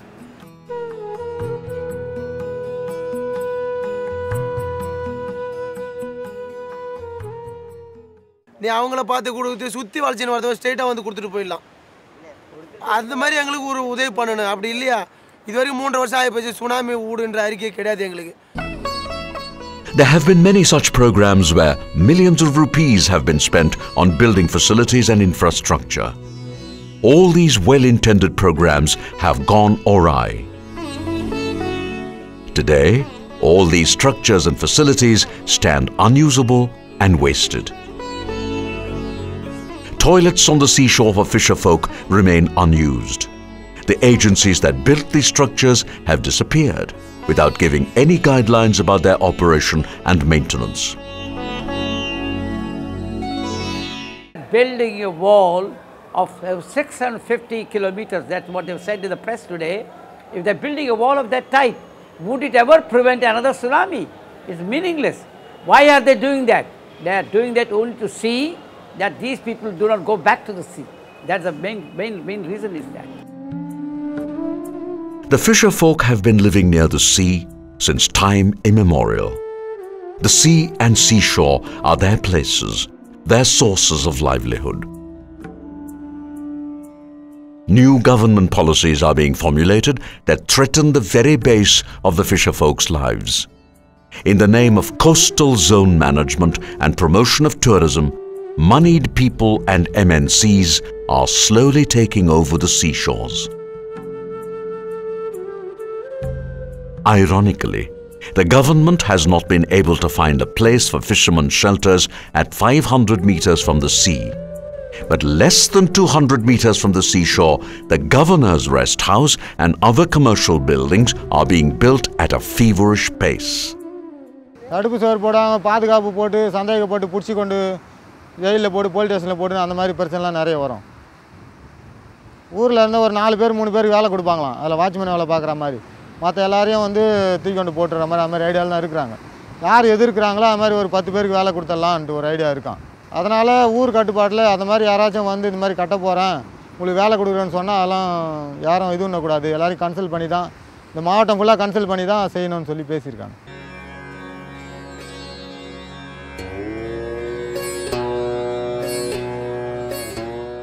Immediately after the tsunami, there were hundreds of Samaritans and media present at every affected fishing village to help the tsunami victims. But today, 3 years later, their numbers have dwindled. What happened to all those NGOs and others who were there in the beginning remains an unanswered question. ஒவ்வொரு கிராமத்துக்கும் 2 தொண்டு நிறுவனம் 3 தொண்டு நிறுவனம் இவங்க பாட்டில் வளைய கால்நடையாக வந்து பரிவோட paste சீப்பு கண்ணாடி அது இதுன்னு எதையாவது கொடுத்து பேக்கேஜை கொடுத்து உங்களுக்கு உழைக்க நாங்கள் இருக்கிறோம் அந்த அரசியல்வாதிகள் சொல்லுவாங்களே இப்படியே வளைய வந்தாங்க. சாதாரண ஒரு டிஷர்ட் போட்டுக்குவாங்க, ஒரு நாங்கள் இந்த பரிதாபத்துக்குரியவர்கள் போன்று அவங்களும் வந்தாங்க. ஆனால் இந்த பரிதாபப்பட்ட மக்களை படம் பிடித்து காண்பித்து பகட்டுக்குரியவர்களாக மாறிய மிகப்பெரிய மனிதர்கள் தான் அவங்க இன்னைக்கு. NGOs, non-government organizations and other voluntary organizations who have been very active in India on various disaster situations. But tsunami was a totally different experience altogether. I think their equipment, their social equipment, administrative equipment was also not found good enough to deal with the situation. Perhaps there is a bewilderment, in the manner in which they also responded to the situation. 15-20 வருஷமா சேமிச்சது எல்லாத்தையும் கொடுத்துட்டு இப்பவும் நாங்கள் 1 லட்சம் ரூபாய் கடத்தோட இருந்துட்டு இருக்கோம். எங்களோட ஃபியூச்சரை நீங்கள் நினச்சி பாருங்க சார். கடலூருக்கு போகிறோம், திரும்பி வந்தால் தான் எங்கள் புருஷன் எங்கள் பிள்ளை எங்கள் பொண்டாட்டி எங்கள் அண்ணன் தம்பி போனவன் திரும்பி வந்தால் தான் வீட்டில் வர்ற வரைக்கும் நாங்கள் உயிரை மடியில் தான் கட்டிகிட்டு இருப்போம். எப்போ வருவாங்கன்னு அந்த மாதிரி சூழ்நிலை இருக்கிற எங்களுக்கு ஒன்றும் கிடையாது. ஆனால் விவசாயி கரமையில் இருந்துக்கிட்டு இருக்கிற விவசாயிக்கு மட்டும் லட்சக்கணக்கில் கோடி கணக்கில் தள்ளுபடி பண்ணுறாரு முதலமைச்சர். எல்லா விலைவாசி ஏறுது, எங்கள் மீன் விலைவாசி மட்டும் ஏறவே இல்லை. They must be told repeatedly that rehabilitation is not a charity. Rehabilitation is a right. And they have a right to enforce their right to rehabilitation. And this must be conveyed all over. Then things will change. எங்களை வந்து சுனாமிக்கு பிறகு எங்களை வந்து பழிதான் வாங்கிட்டாங்கன்னு சொல்லலாம், மறுவாழ்வு கிடையாது, மறு இழப்பு தான் எங்களுக்கு பண்ணியிருக்காங்க. எங்களுக்கு பிள்ளைங்க ஒரு வாய்ப்பு கொடுங்க கவர்மெண்ட்ல.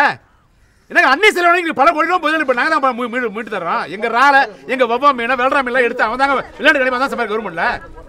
இன்னைக்கு நாங்கள் பசி பண்ணி நாங்கள் சாப்பிட்றோம். எங்களுக்கு என்ன தேவையா? எங்களுக்கு உடச்சி கொடுக்குறோம் மீனவங்க பட்டினவங்க இன்னைக்கு சம்பாரிச்சு முன்னுக்கு வரோம் கவர்மெண்ட்டுங்க. இன்னைக்கு சமுதாயம் பாதிக்குதுங்க, ரொம்ப பாதிக்கு. இன்னும் ஒரு 5 வருஷத்துல சமுதாயம் இருக்காங்க, சுத்தமாக ஒட்டு தான் அழிஞ்சு போடுங்க சமுதாயம்.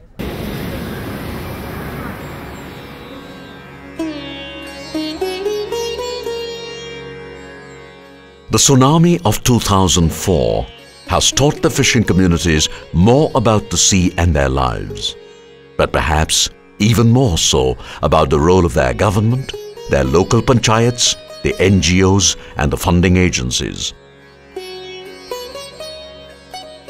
And now the time has come for donors, government agencies, NGOs and other concerned institutions to learn why, despite all their work and investments for the last 3 years, the tears in the eyes of fisher women still continue to flow unabated. Who will wipe their tears?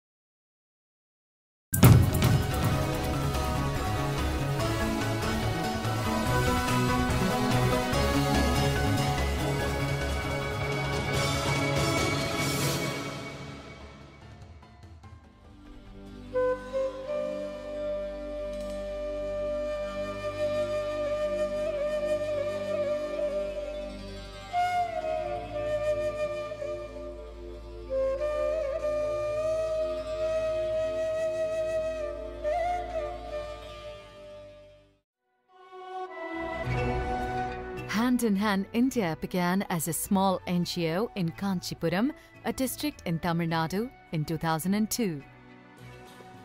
Its objective was to eradicate child labour that was prevalent in the district. Today, it has spread over other states across India as an NGO with a vision of alleviating poverty through job creation and integrated community development.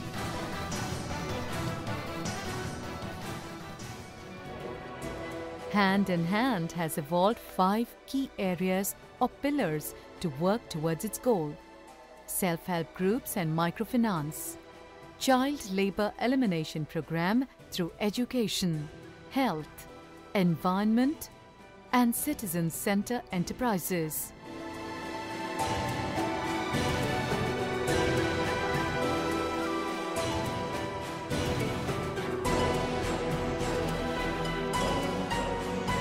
Citizen Centre enterprises today work on twin objectives: promoting computer literacy and computer-based services through an IT kiosk and strengthening grassroots level democracy in villages. As on May 2012, there are about 2,939 citizen centres in 19 districts across Tamil Nadu, Puducherry, Karnataka and Maharashtra. A citizen centre is typically an IT kiosk with computers, internet access, public phone, library and IT training materials. Application forms for various government welfare schemes are also made available at the centre. These citizen centres help rural people in accessing computer education, job opportunities, e-governance, education programs, matrimonial services, market status updates, doorstep banking, news, EB bill payment services, board examination results, agencies for obtaining PAN card, government schemes through the GGRPC, the Good Governance Rights Protection Committee, and awareness on RTI, the right to information. Usha Devi, belonging to Perunagar of Kanchipuram district, is one of the self-help group members who has turned into a successful CCE entrepreneur. It was on account of her leadership skills and desire to do something for the village that she was selected as a CCE entrepreneur. Today, her small CCE is the meeting point for the villagers, especially women, to avail many IT and internet-related services. ஒரு 160 பிள்ளைங்களுக்கு training கொடுத்தேன் sir. அது கொடுத்தது நான் ஏதோ ஒரு income வரும், நமக்கு தெரியணும் விளம்பரம்ன்றத அது ஒரு மெயினாக தான் நான் அதை போய் அந்த ப்ரோக்ராம் பண்ணது. அதன் பிறகு என்னாச்சுன்னா பிள்ளைங்கிட்ட எனக்கு ஒரு நல்ல டீச்சர் என்ற ஒரு அனுபவம். பிள்ளைங்க வரும்போது போகும்போது தான் விஷ் பண்ணுவாங்க, குட் மார்னிங் டீச்சர். பேசிக்கலி எங்கள் அம்மா எங்கள் அப்பாவுக்கு வந்து நான் டீச்சர் ஆகணும் ரொம்ப ஆசை.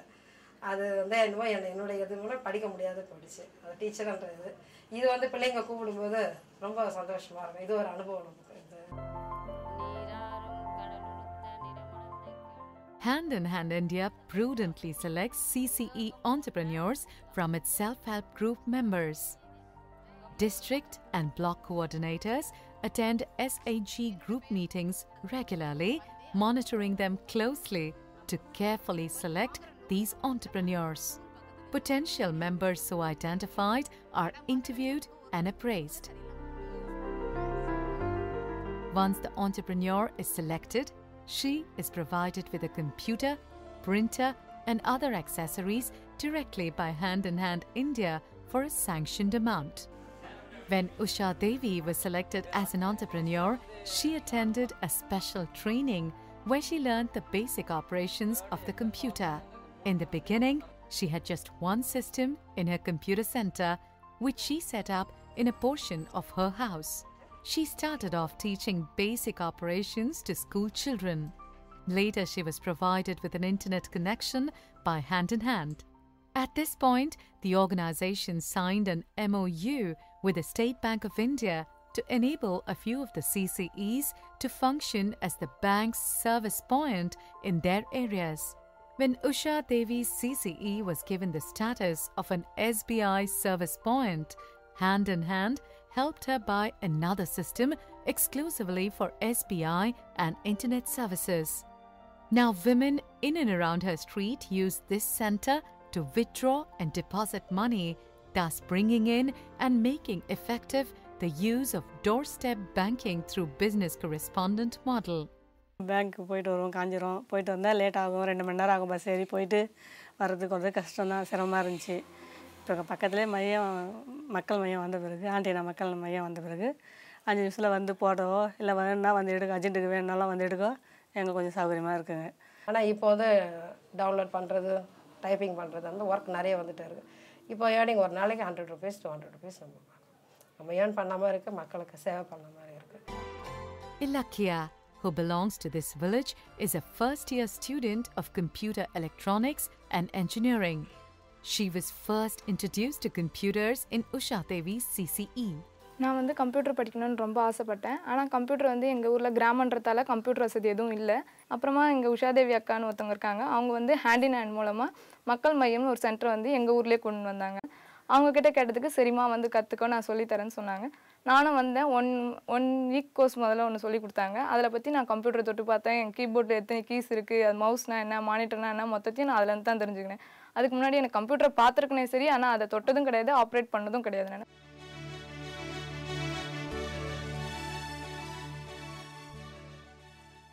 Divya Bharati is from the village Mangalam of Kaveripakam block, Vellore district. Earlier, she was a shy girl, wondering about her future in the village after finishing her school education. Today, she is an instructor at the Citizen Center run by Hand in Hand India. நான் இதுக்கு முன்னாடி ரொம்ப யார்கிட்டையும் பேசுறதுனாவே ஒரு தயக்கமாக இருந்தேன். Hand in hand மூலயமா நான் class Balu சாருடைய சென்டர் காவேரி பக்கத்துக்கு போயிட்டு ட்ரைனிங் எடுத்து ஃபஸ்ட்டு மந்த்து இது என்னால் முடியுமா, பசங்களுக்கு எடுக்க முடியுமா முடியாதான்னு ஒரு சின்ன தயக்கம் இருந்தது. ஆனால் எடுக்க வந்து ரொம்ப நல்லா இருக்கு. This is Chitra from a remote village called Aragasamudram in Chengalpet district. Belonging to an economically challenged family, she could not pursue higher studies after her 10th grade. When Hand in Hand India opened a computer center through its CCE program in her village, her whole life changed. இந்த ஊருக்கு computer வருது, நீ சொல்லி தரியா அப்படின்னு கேட்டாங்க. எனக்கு கம்ப்யூட்டரை பற்றி ஒன்றும் தெரியாது அப்படின்னு சொன்னேன். அவங்க வந்து அவங்களே பயிற்சி தராங்களாம், நீ போய் கற்றுக்கோ அப்படின்னு சொன்னாங்க. எங்கள் ஊரில் வந்து கம்ப்யூட்டர் அப்புறமா வந்தது. அதுக்கப்புறம் சார் வந்து பசங்களுக்கு எப்படி சொல்லி தரணுன்ட்டு ஒரு டைம் சொல்லி கொடுத்தாரு. அதை வச்சு பசங்களாண்ட அது மாதிரி சொன்னேன். நிறைய கற்றுக்கணுன்ட்டு எனக்கு ஆர்வம். As the focus of CCEs is to promote computer literacy, many citizen center enterprises were started in remote villages to give e-literacy classes to young children in villages.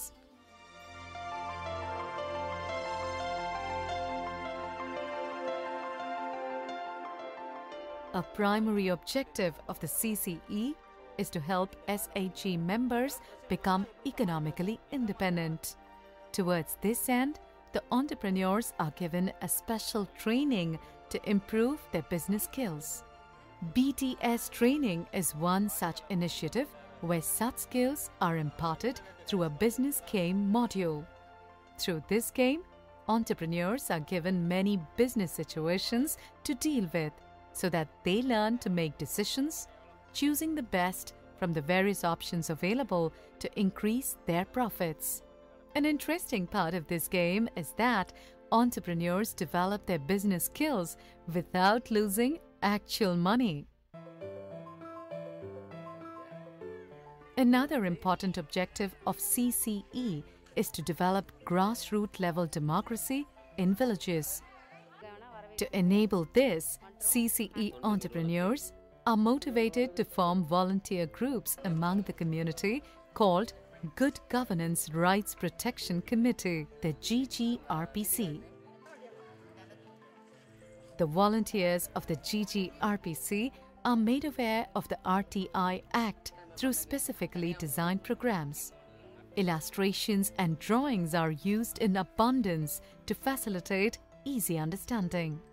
In these programs, volunteers are taken through the history of our country, our political system, important national days, corruption, and how it can be curtailed. The well-equipped GGRPC volunteers conduct various programs in villages to make people aware of various government schemes and how to benefit from those schemes. It also sensitizes them to their rights as citizens. GGRPC members have resolved many issues in their villages, such as the laying of roads, clearing garbage, bringing in new ration shops, mending water tanks and water pumps, getting land pattas to individuals, and so on. அதில் வந்து நாங்கள் அதிகமாக வந்து right to information தகவல் அறியும் உரிமை சட்டத்தை வந்து பயன்படுத்தி பொதுமக்களுக்கு தேவையான விஷயங்களை வந்து பெருமளவில் வாங்கி கொடுத்துருக்குறோம். அதில் வந்து வெற்றியும் பெற்றிருக்கிறோம். நிறைய ஸ்கீம்ஸ் வந்து அரசாங்கத்தில் இருக்குங்க சார். அது வந்து மக்கள்கிட்ட வரத்துக்குள்ளே வந்து பார்த்திங்கன்னா ஜனங்க அதை புரிஞ்சுக்க முடியல. நாங்கள் இந்த மாதிரி ஒரு கமிட்டி ஆரம்பிச்சிருக்கனால வந்து பார்த்திங்கன்னா எங்களுக்கு நிறைய ட்ரைனிங்ஸ் கொடுத்துருக்காங்க. எப்படி போனால் எதை நம்ம வந்து எல்லாம் பண்ணலாம் அப்படின்னு. அது மூலயமா நம்ம ஏரியாவில் இருக்க எல்லா மக்களுக்கும் வந்து என்னென்ன செய்ய முடியும் அப்படின்னு கம்பல்சரி மந்த்லி வந்து ஏதாவது ஒரு ஆக்டிவிட்டீஸ் பண்ணியே ஆகணும் சார். ஒரு சோஷியல் ஒர்க்காக ஒரு ஐ camp, blood camp, health awareness program அந்த மாதிரியெல்லாம் கொடுக்குறோம் சார் கமிட்டிஸ் மூலயமா. இங்கேயோ ஒரு மூலையில் இருந்தோம். நாங்கள் 25 வருஷமாக கல்யாணம் ஆகி நம்ம ஒன்றுமே எதுக்குமே யூஸ் இல்லையே அப்படின்னு நினச்சி கஷ்டப்பட்டு இருந்தோம். ஆனால் 4000 ஸ்டூடெண்ட்ஸ்க்கு வந்து ஒரு பேசிக் தெரியாமல் இருக்கக்கூடாதுன்ட்டு ஒவ்வொரு கவர்மெண்ட் ஸ்கூல்லையும் போயிட்டு நாங்கள் கிளாஸ் எடுத்து அந்த பசங்களுக்கு வந்து நாங்கள் பேசிக் எல்லாம் கற்றுக் கொடுத்து இன்னமும் வந்து இந்த வெள்ளிட்ரிஸ்டிக் ஃபுல்லாக எந்த ஒரு ஸ்கூல்லையுமே எந்த பசங்களும் வந்து பேசிக் தெரியாமல் இருக்கக்கூடாதுன்ற ஒரே சேலஞ்சில் இருக்கோம். இப்போ நாங்கள் வந்து பார்த்திங்கன்னா வெளியே போகும்போதே இப்போ ஒரு லைட் தெருவில் ஒரு லைட் எரியல, ஒரு குப்பை வரலன்னா கூட உடனே அங்கே இருக்கிற மக்கள் வந்து எங்களை தான் காண்டாக்ட் பண்ணுறாங்க. கவுன்சிலரையோ சேர்மனையோ காண்டாக்ட் பண்ணுறதில்ல. எங்களை காண்டாக்ட் பண்ணும்போது எங்களுக்கு அது ஒரு திருப்தி கொடுக்குது. உடனே நாங்கள் எல்லா நம்பரும் ஸ்டோர் பண்ணி வச்சுக்கிறதுல அவங்கள காண்டாக்ட் பண்ணி நாங்கள் ஒரு ஃபோன் பண்ணோம்னா பலானவங்க வந்து ஃபோன் பண்ணுறாங்கன்னதுமே உடனே அது வந்து அந்த வித்தின் ½ an hourல லாரி வந்து அந்த குப்பையெல்லாம் எடுத்துகிட்டு போயிடுது. The CCE or the Citizen Center Enterprise stands as one of the important pillars of Hand in Hand India in not only enabling the rural folk break the digital divide, but also in empowering them through the GGRPC, creating stronger citizens towards a brighter tomorrow.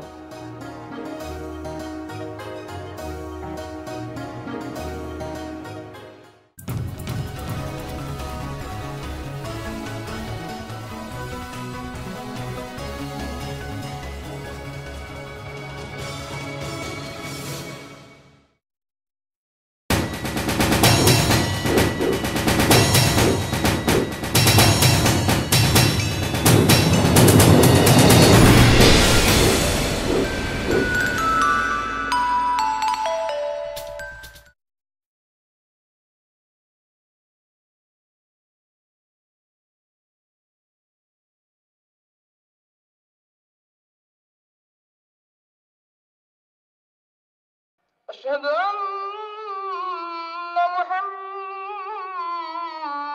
رسول الله.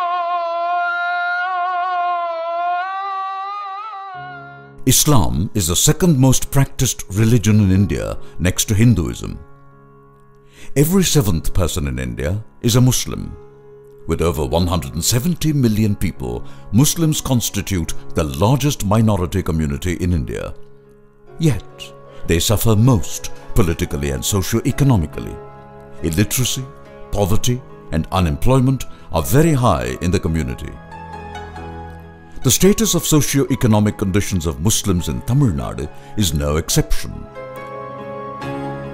With over 4 million Muslims in Tamil Nadu, they constitute 5.4% of the total population of Tamil Nadu. Among the Muslims of Tamil Nadu, there are many businessmen, technocrats and professionals. Some of them are philanthropists and service-oriented. They all wanted to serve their community in improving their socio-economic conditions. Janab Al-Hajj B.S. Abdur Rahman Sahib is one of the leading businessmen in Tamil Nadu. He is a philanthropist and associated with many educational and social service organizations in India and abroad. It was his idea to start a forum to bring together all like-minded and service-oriented businessmen to work for the common good of the community. This resulted in the formation of United Economic Forum, UEF, on 25th December 1979 in Madras. In the state of Tamil Nadu, it went deep to the taluk level, involving committed people from the community whose sole aim is uplifting the quality of life of downtrodden in the community through education and entrepreneurship. After 15 years of its formation, UEF wanted to start a wing to serve exclusively the poorest of the poor and the depressed section of the community in Tamil Nadu. With this noble purpose, in 1994, United Economic Forum Charitable Trust was formed.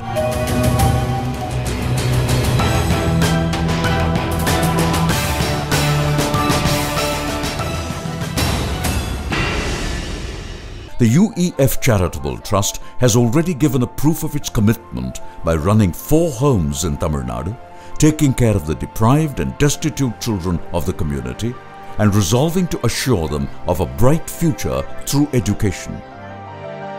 In these 4 homes, a total of 140 children, both boys and girls, are housed, fed, clothed, and their education, both worldly and spiritual, is taken care of. The above homes are named after the Muslim saints and scholars who lived in the above respective areas. Yetimkhana, that means orphanage உள்ள பேர் வரக்கூடாதுன்னு உள்ளத ஒரு கண்டிப்பா இருந்ததனால தான் அல் முமீன் மாலிக் தீனார் children's ஹோம்னு அந்த பேரை ஸ்டார்ட் பண்ணாங்க. தொடங்கி வச்சிட்டு பேசும்போது கூட சொன்னாங்க, நீங்க வந்து அனாதைகள் உள்ள இதை நீங்க இது பண்ணக்கூடாது, அந்த வார்த்தையே வரக்கூடாது. They are not supposed to feel that they are orphans. First preference எப்படின்னு கேட்டாக்கா ஃபாதர்லெஸ் மதர்லெஸ் அப்படிங்கிற லெவலில் நாங்கள் வச்சுருக்கோம் ஃபஸ்ட்டு கிரைட்டீரியா. ரெண்டாவது பார்க்க போகும்போது ஃபாதர் ஆர் மதர் யாராவது ஒருத்தருங்க இறந்து போயிருக்கணும் அப்படிங்கிற கேட்டகரியில் எடுக்கிறோம். மூணாவது கேட்டகரியில் பார்க்க போகும்போது ஃபினான்ஷியலி வெரி புவர் அப்படிங்கிற கேட்டகரியில் பொருளாதார ரீதியாக ரொம்ப பின்தங்கி இருக்கிறவங்கள நாங்கள் செலக்ட் பண்ணி எடுக்கிறோம்.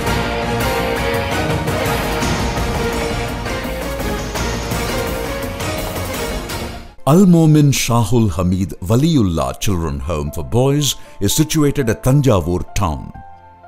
This home has been actively functioning since 1995, giving life to a number of children through free education, boarding and lodging. In the beginning, the home was in a rented building. Now it is in its own spacious concrete building with lots of open space. At present, there are 25 students in the home. Most of the students study in the middle and high schools. One student is doing his second year engineering in computer science. Many students who passed out from here joined polytechnics for technical education, and they are all doing well now in their lives.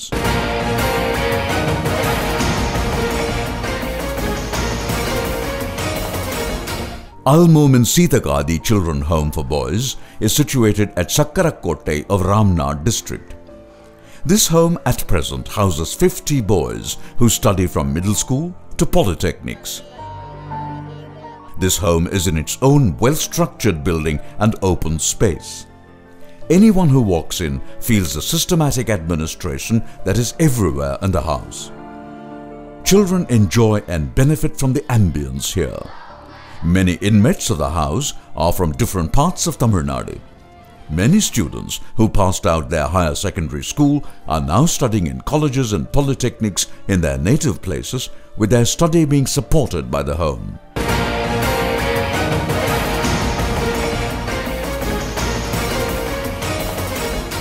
Al-Momin Umaru Pulavar Children Home for Boys is located at Ottapidaram, 16 kilometers from Tuticorin, facing the Palayamkottai road. This home is at its own sporadic space of 5.5 acres with its own buildings. A mosque has also been constructed in the campus of this children's home. In the beginning, there were many children as inmates of the home.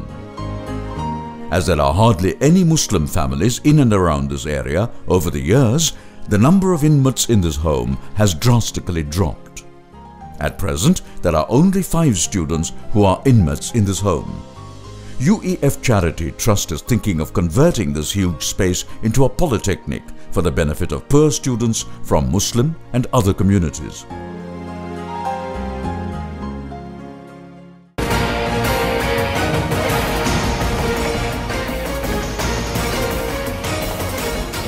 Al-Mumin Malik Dinar Children Home for Girls is the only home that is run by UEF Charitable Trust for Girls.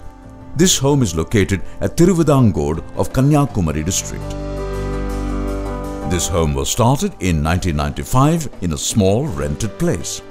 Now it is functioning in its own spacious building and open space, housing 60 inmates. This is the only home where quite a few inmates are studying in colleges, doing their graduation and post-graduation courses. All these 4 homes for children more or less follow the same system in conducting their day-to-day affairs.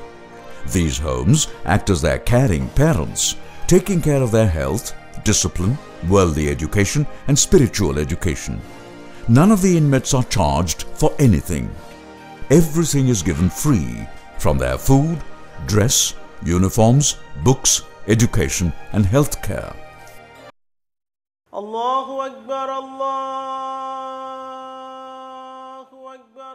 In all homes, students get up early in the morning to the call for Subhu prayers. Finishing their morning prayers, they have their tea and go for morning bath. After morning bath, students go through a Quranic class. Every home has a trained religious instructor, alim or alima, to conduct prayers and take Quran classes. Homes give equal importance to both worldly education and Islamic education. After the Holy Quran classes, they go for their breakfast. After breakfast, students get prepared for their worldly education. They change to their school uniforms and spend the time in studying their school and college subjects till the time they have to leave for school or college. Students are mostly put in the government schools that are near to their homes. Parents and relatives of inmates of homes are free to visit their wards anytime. Often we find during weekends they visit homes to see their children. Whenever they meet their children, their eyes turn wet over the fortune their children are having in the home. More than the education and health, parents are very happy with the kind of discipline and Islamic values the homes impart with their children. என்கிட்ட இருந்திருந்தா கூட இந்த அளவுக்கு வந்திருப்பானுங்களாங்கிற இல்லை. ஏன்னா இன்றைக்கு காலகட்டங்கள் பசங்களை வளர்க்குறதுங்கிறது ஆண் துணை இல்லாமல் வளர்க்குறது ரொம்ப கடுமையாக இருக்குது. அதுங்க ஒரு நல்லா புரிஞ்சுக்கிட்டு ஒரு நல்ல நிலைமைக்கு வர்ற வரையும் இவங்களோட உதவி இந்த இதுக்காக கொடுக்குறவங்க எல்லாருமே நல்லா இருக்கணுங்கிறது என்னோட துவா. Life is unpredictable. No one can foresee what is in store for us. It could be sunny all morning and then all of a sudden turn stormy and windy. No one can accurately forecast the future. But one thing that we can do during one's life is to be useful to the less fortunate amongst us and try our best to serve them and bring happiness into their lives. So, let us commit today that we shall try our best to the needy and distressed ones of our community. சின்ன வயசில் இருக்கும்போது எங்கள் அத்தா இறந்துட்டாங்க. சின்ன வயசில் இருக்கும்போது அது அம்மா இட்லி இதுமாரி கொஞ்சம் படிக்க வச்சாங்க. அதுக்கடுத்து சாயந்தரத்தில் இந்தமாரி வடை இதெல்லாம் போட்டு இதுமாரி நான் அதை விற்கிற மாதிரி இதுமாரி பண்ணாங்க. அதுக்கப்புறம் தான் எனக்கு ஒருத்தவங்க சொல்லி இதுமாதிரி ஹாஸ்டலில் இருக்குது இதுமாரி எங்கள் அம்மாட்ட சொல்லி எங்கள் அம்மா என்ன இங்கே சேர்த்து விட்டாங்க. இங்கே நான் 7th வந்து ஜாயின் பண்ணி இப்போ BE computer science and engineering பரிசுத்தம் institute of technology and science அப்படின்ற காலேஜ் அங்கே படிச்சிட்ருக்கேன். பிள்ளை வந்து பெரிய பிள்ளை டாக்டர் ஆகி நான் நிறைய பிள்ளைகளுக்கு நிறைய பேருக்கு உதவி செய்யணும் ஒரு ஆசையோடு இருக்கேன் சார். இப்போ ஏன் சூழ்நிலைக்கு வந்து எல்லோரும் ஹெல்ப் பண்ணியிருக்காங்க. செக்யூரிட்டி சார் அங்கேருந்து வந்து போன வருஷம் வந்திருந்தாங்க சார், என்கிட்ட பேசினாங்க. உடம்பு நல்லா பார்த்துக்கமா நல்லா பார்த்துக்கோன்னு சொன்னாங்க. அவங்களும் நிறைய ஹெல்ப் பண்ணியிருக்காங்க. அது மாதிரி வந்து என் பிள்ளைங்க படித்து நிறைய பேருக்கு ஹெல்ப் பண்ணணும் ஒரு ஆசை சார். அதாவது எங்கள் வீட்டில் 4 பொம்பளை பிள்ளைங்க. நாங்கள் எனக்கு 3 அக்கா. யாருமே வந்து கிராஜுவேட்டட் கிடையாது. அதனால் எனக்கு ரொம்ப படிக்கணும்னு ஆர்வமாக இருந்துச்சு. இப்போது அக்காங்கெல்லாம் வந்து வேலைக்கு போனாங்க.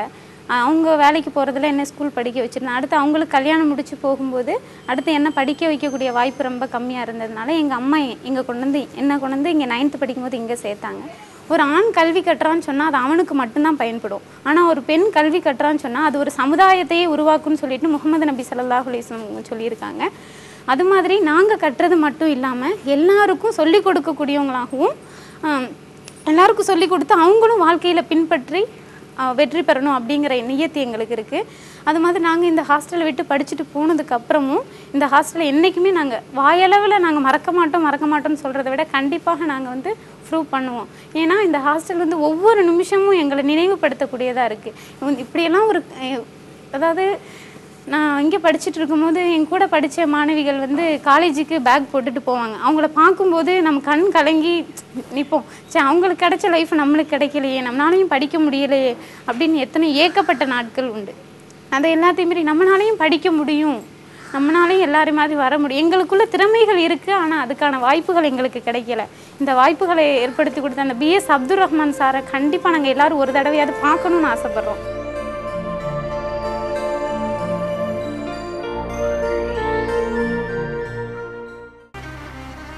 Mr. Ahmed Buhari, the new president of United Economic Forum, has a new entrepreneur development program to attract young and educated from the community to start businesses and industries. He is already building a huge thermal power plant called Muttayara Thermal Power Plant in Tuticorin. The phase 1 of this power plant is nearing its completion.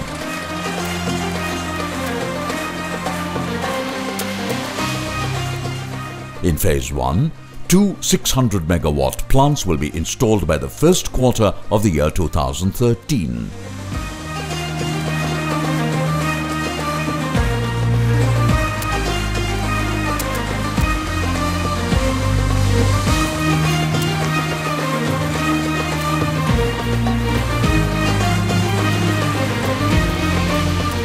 To formalize the new entrepreneur development, he has acquired a huge land of 1,500 acres close to his power plant to start a new industrial park.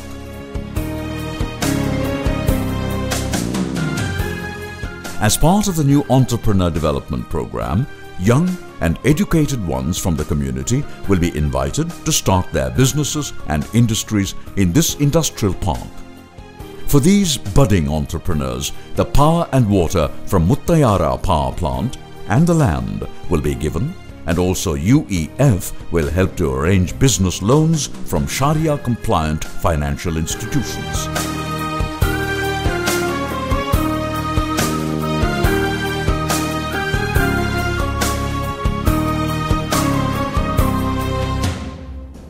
The industrial park is an initiative. First, the power plant is an initiative to enable industrialization in the state. That was the step one. The industrial park is to help industries set up, which can then take the power from the power plant and set up industries.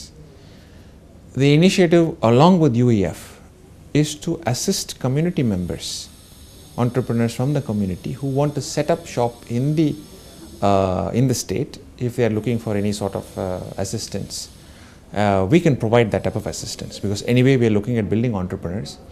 So the fact that we have got the power in our backyard, you may know that it's a 1200 megawatt power plant. The fact that we can provide the power to the industries, and the fact that we will provide land, which can be, in different forms we will be providing the land, and we will also provide assistance for the entrepreneurs to set up shop in our industrial park. We want to bring all the pieces together, basically power, land, entrepreneurs, providers of capital, people who want to work. So if we can put all the pieces together, we will then be making a meaningful proposition out of all of this. So that's what we are trying to do at the UEF.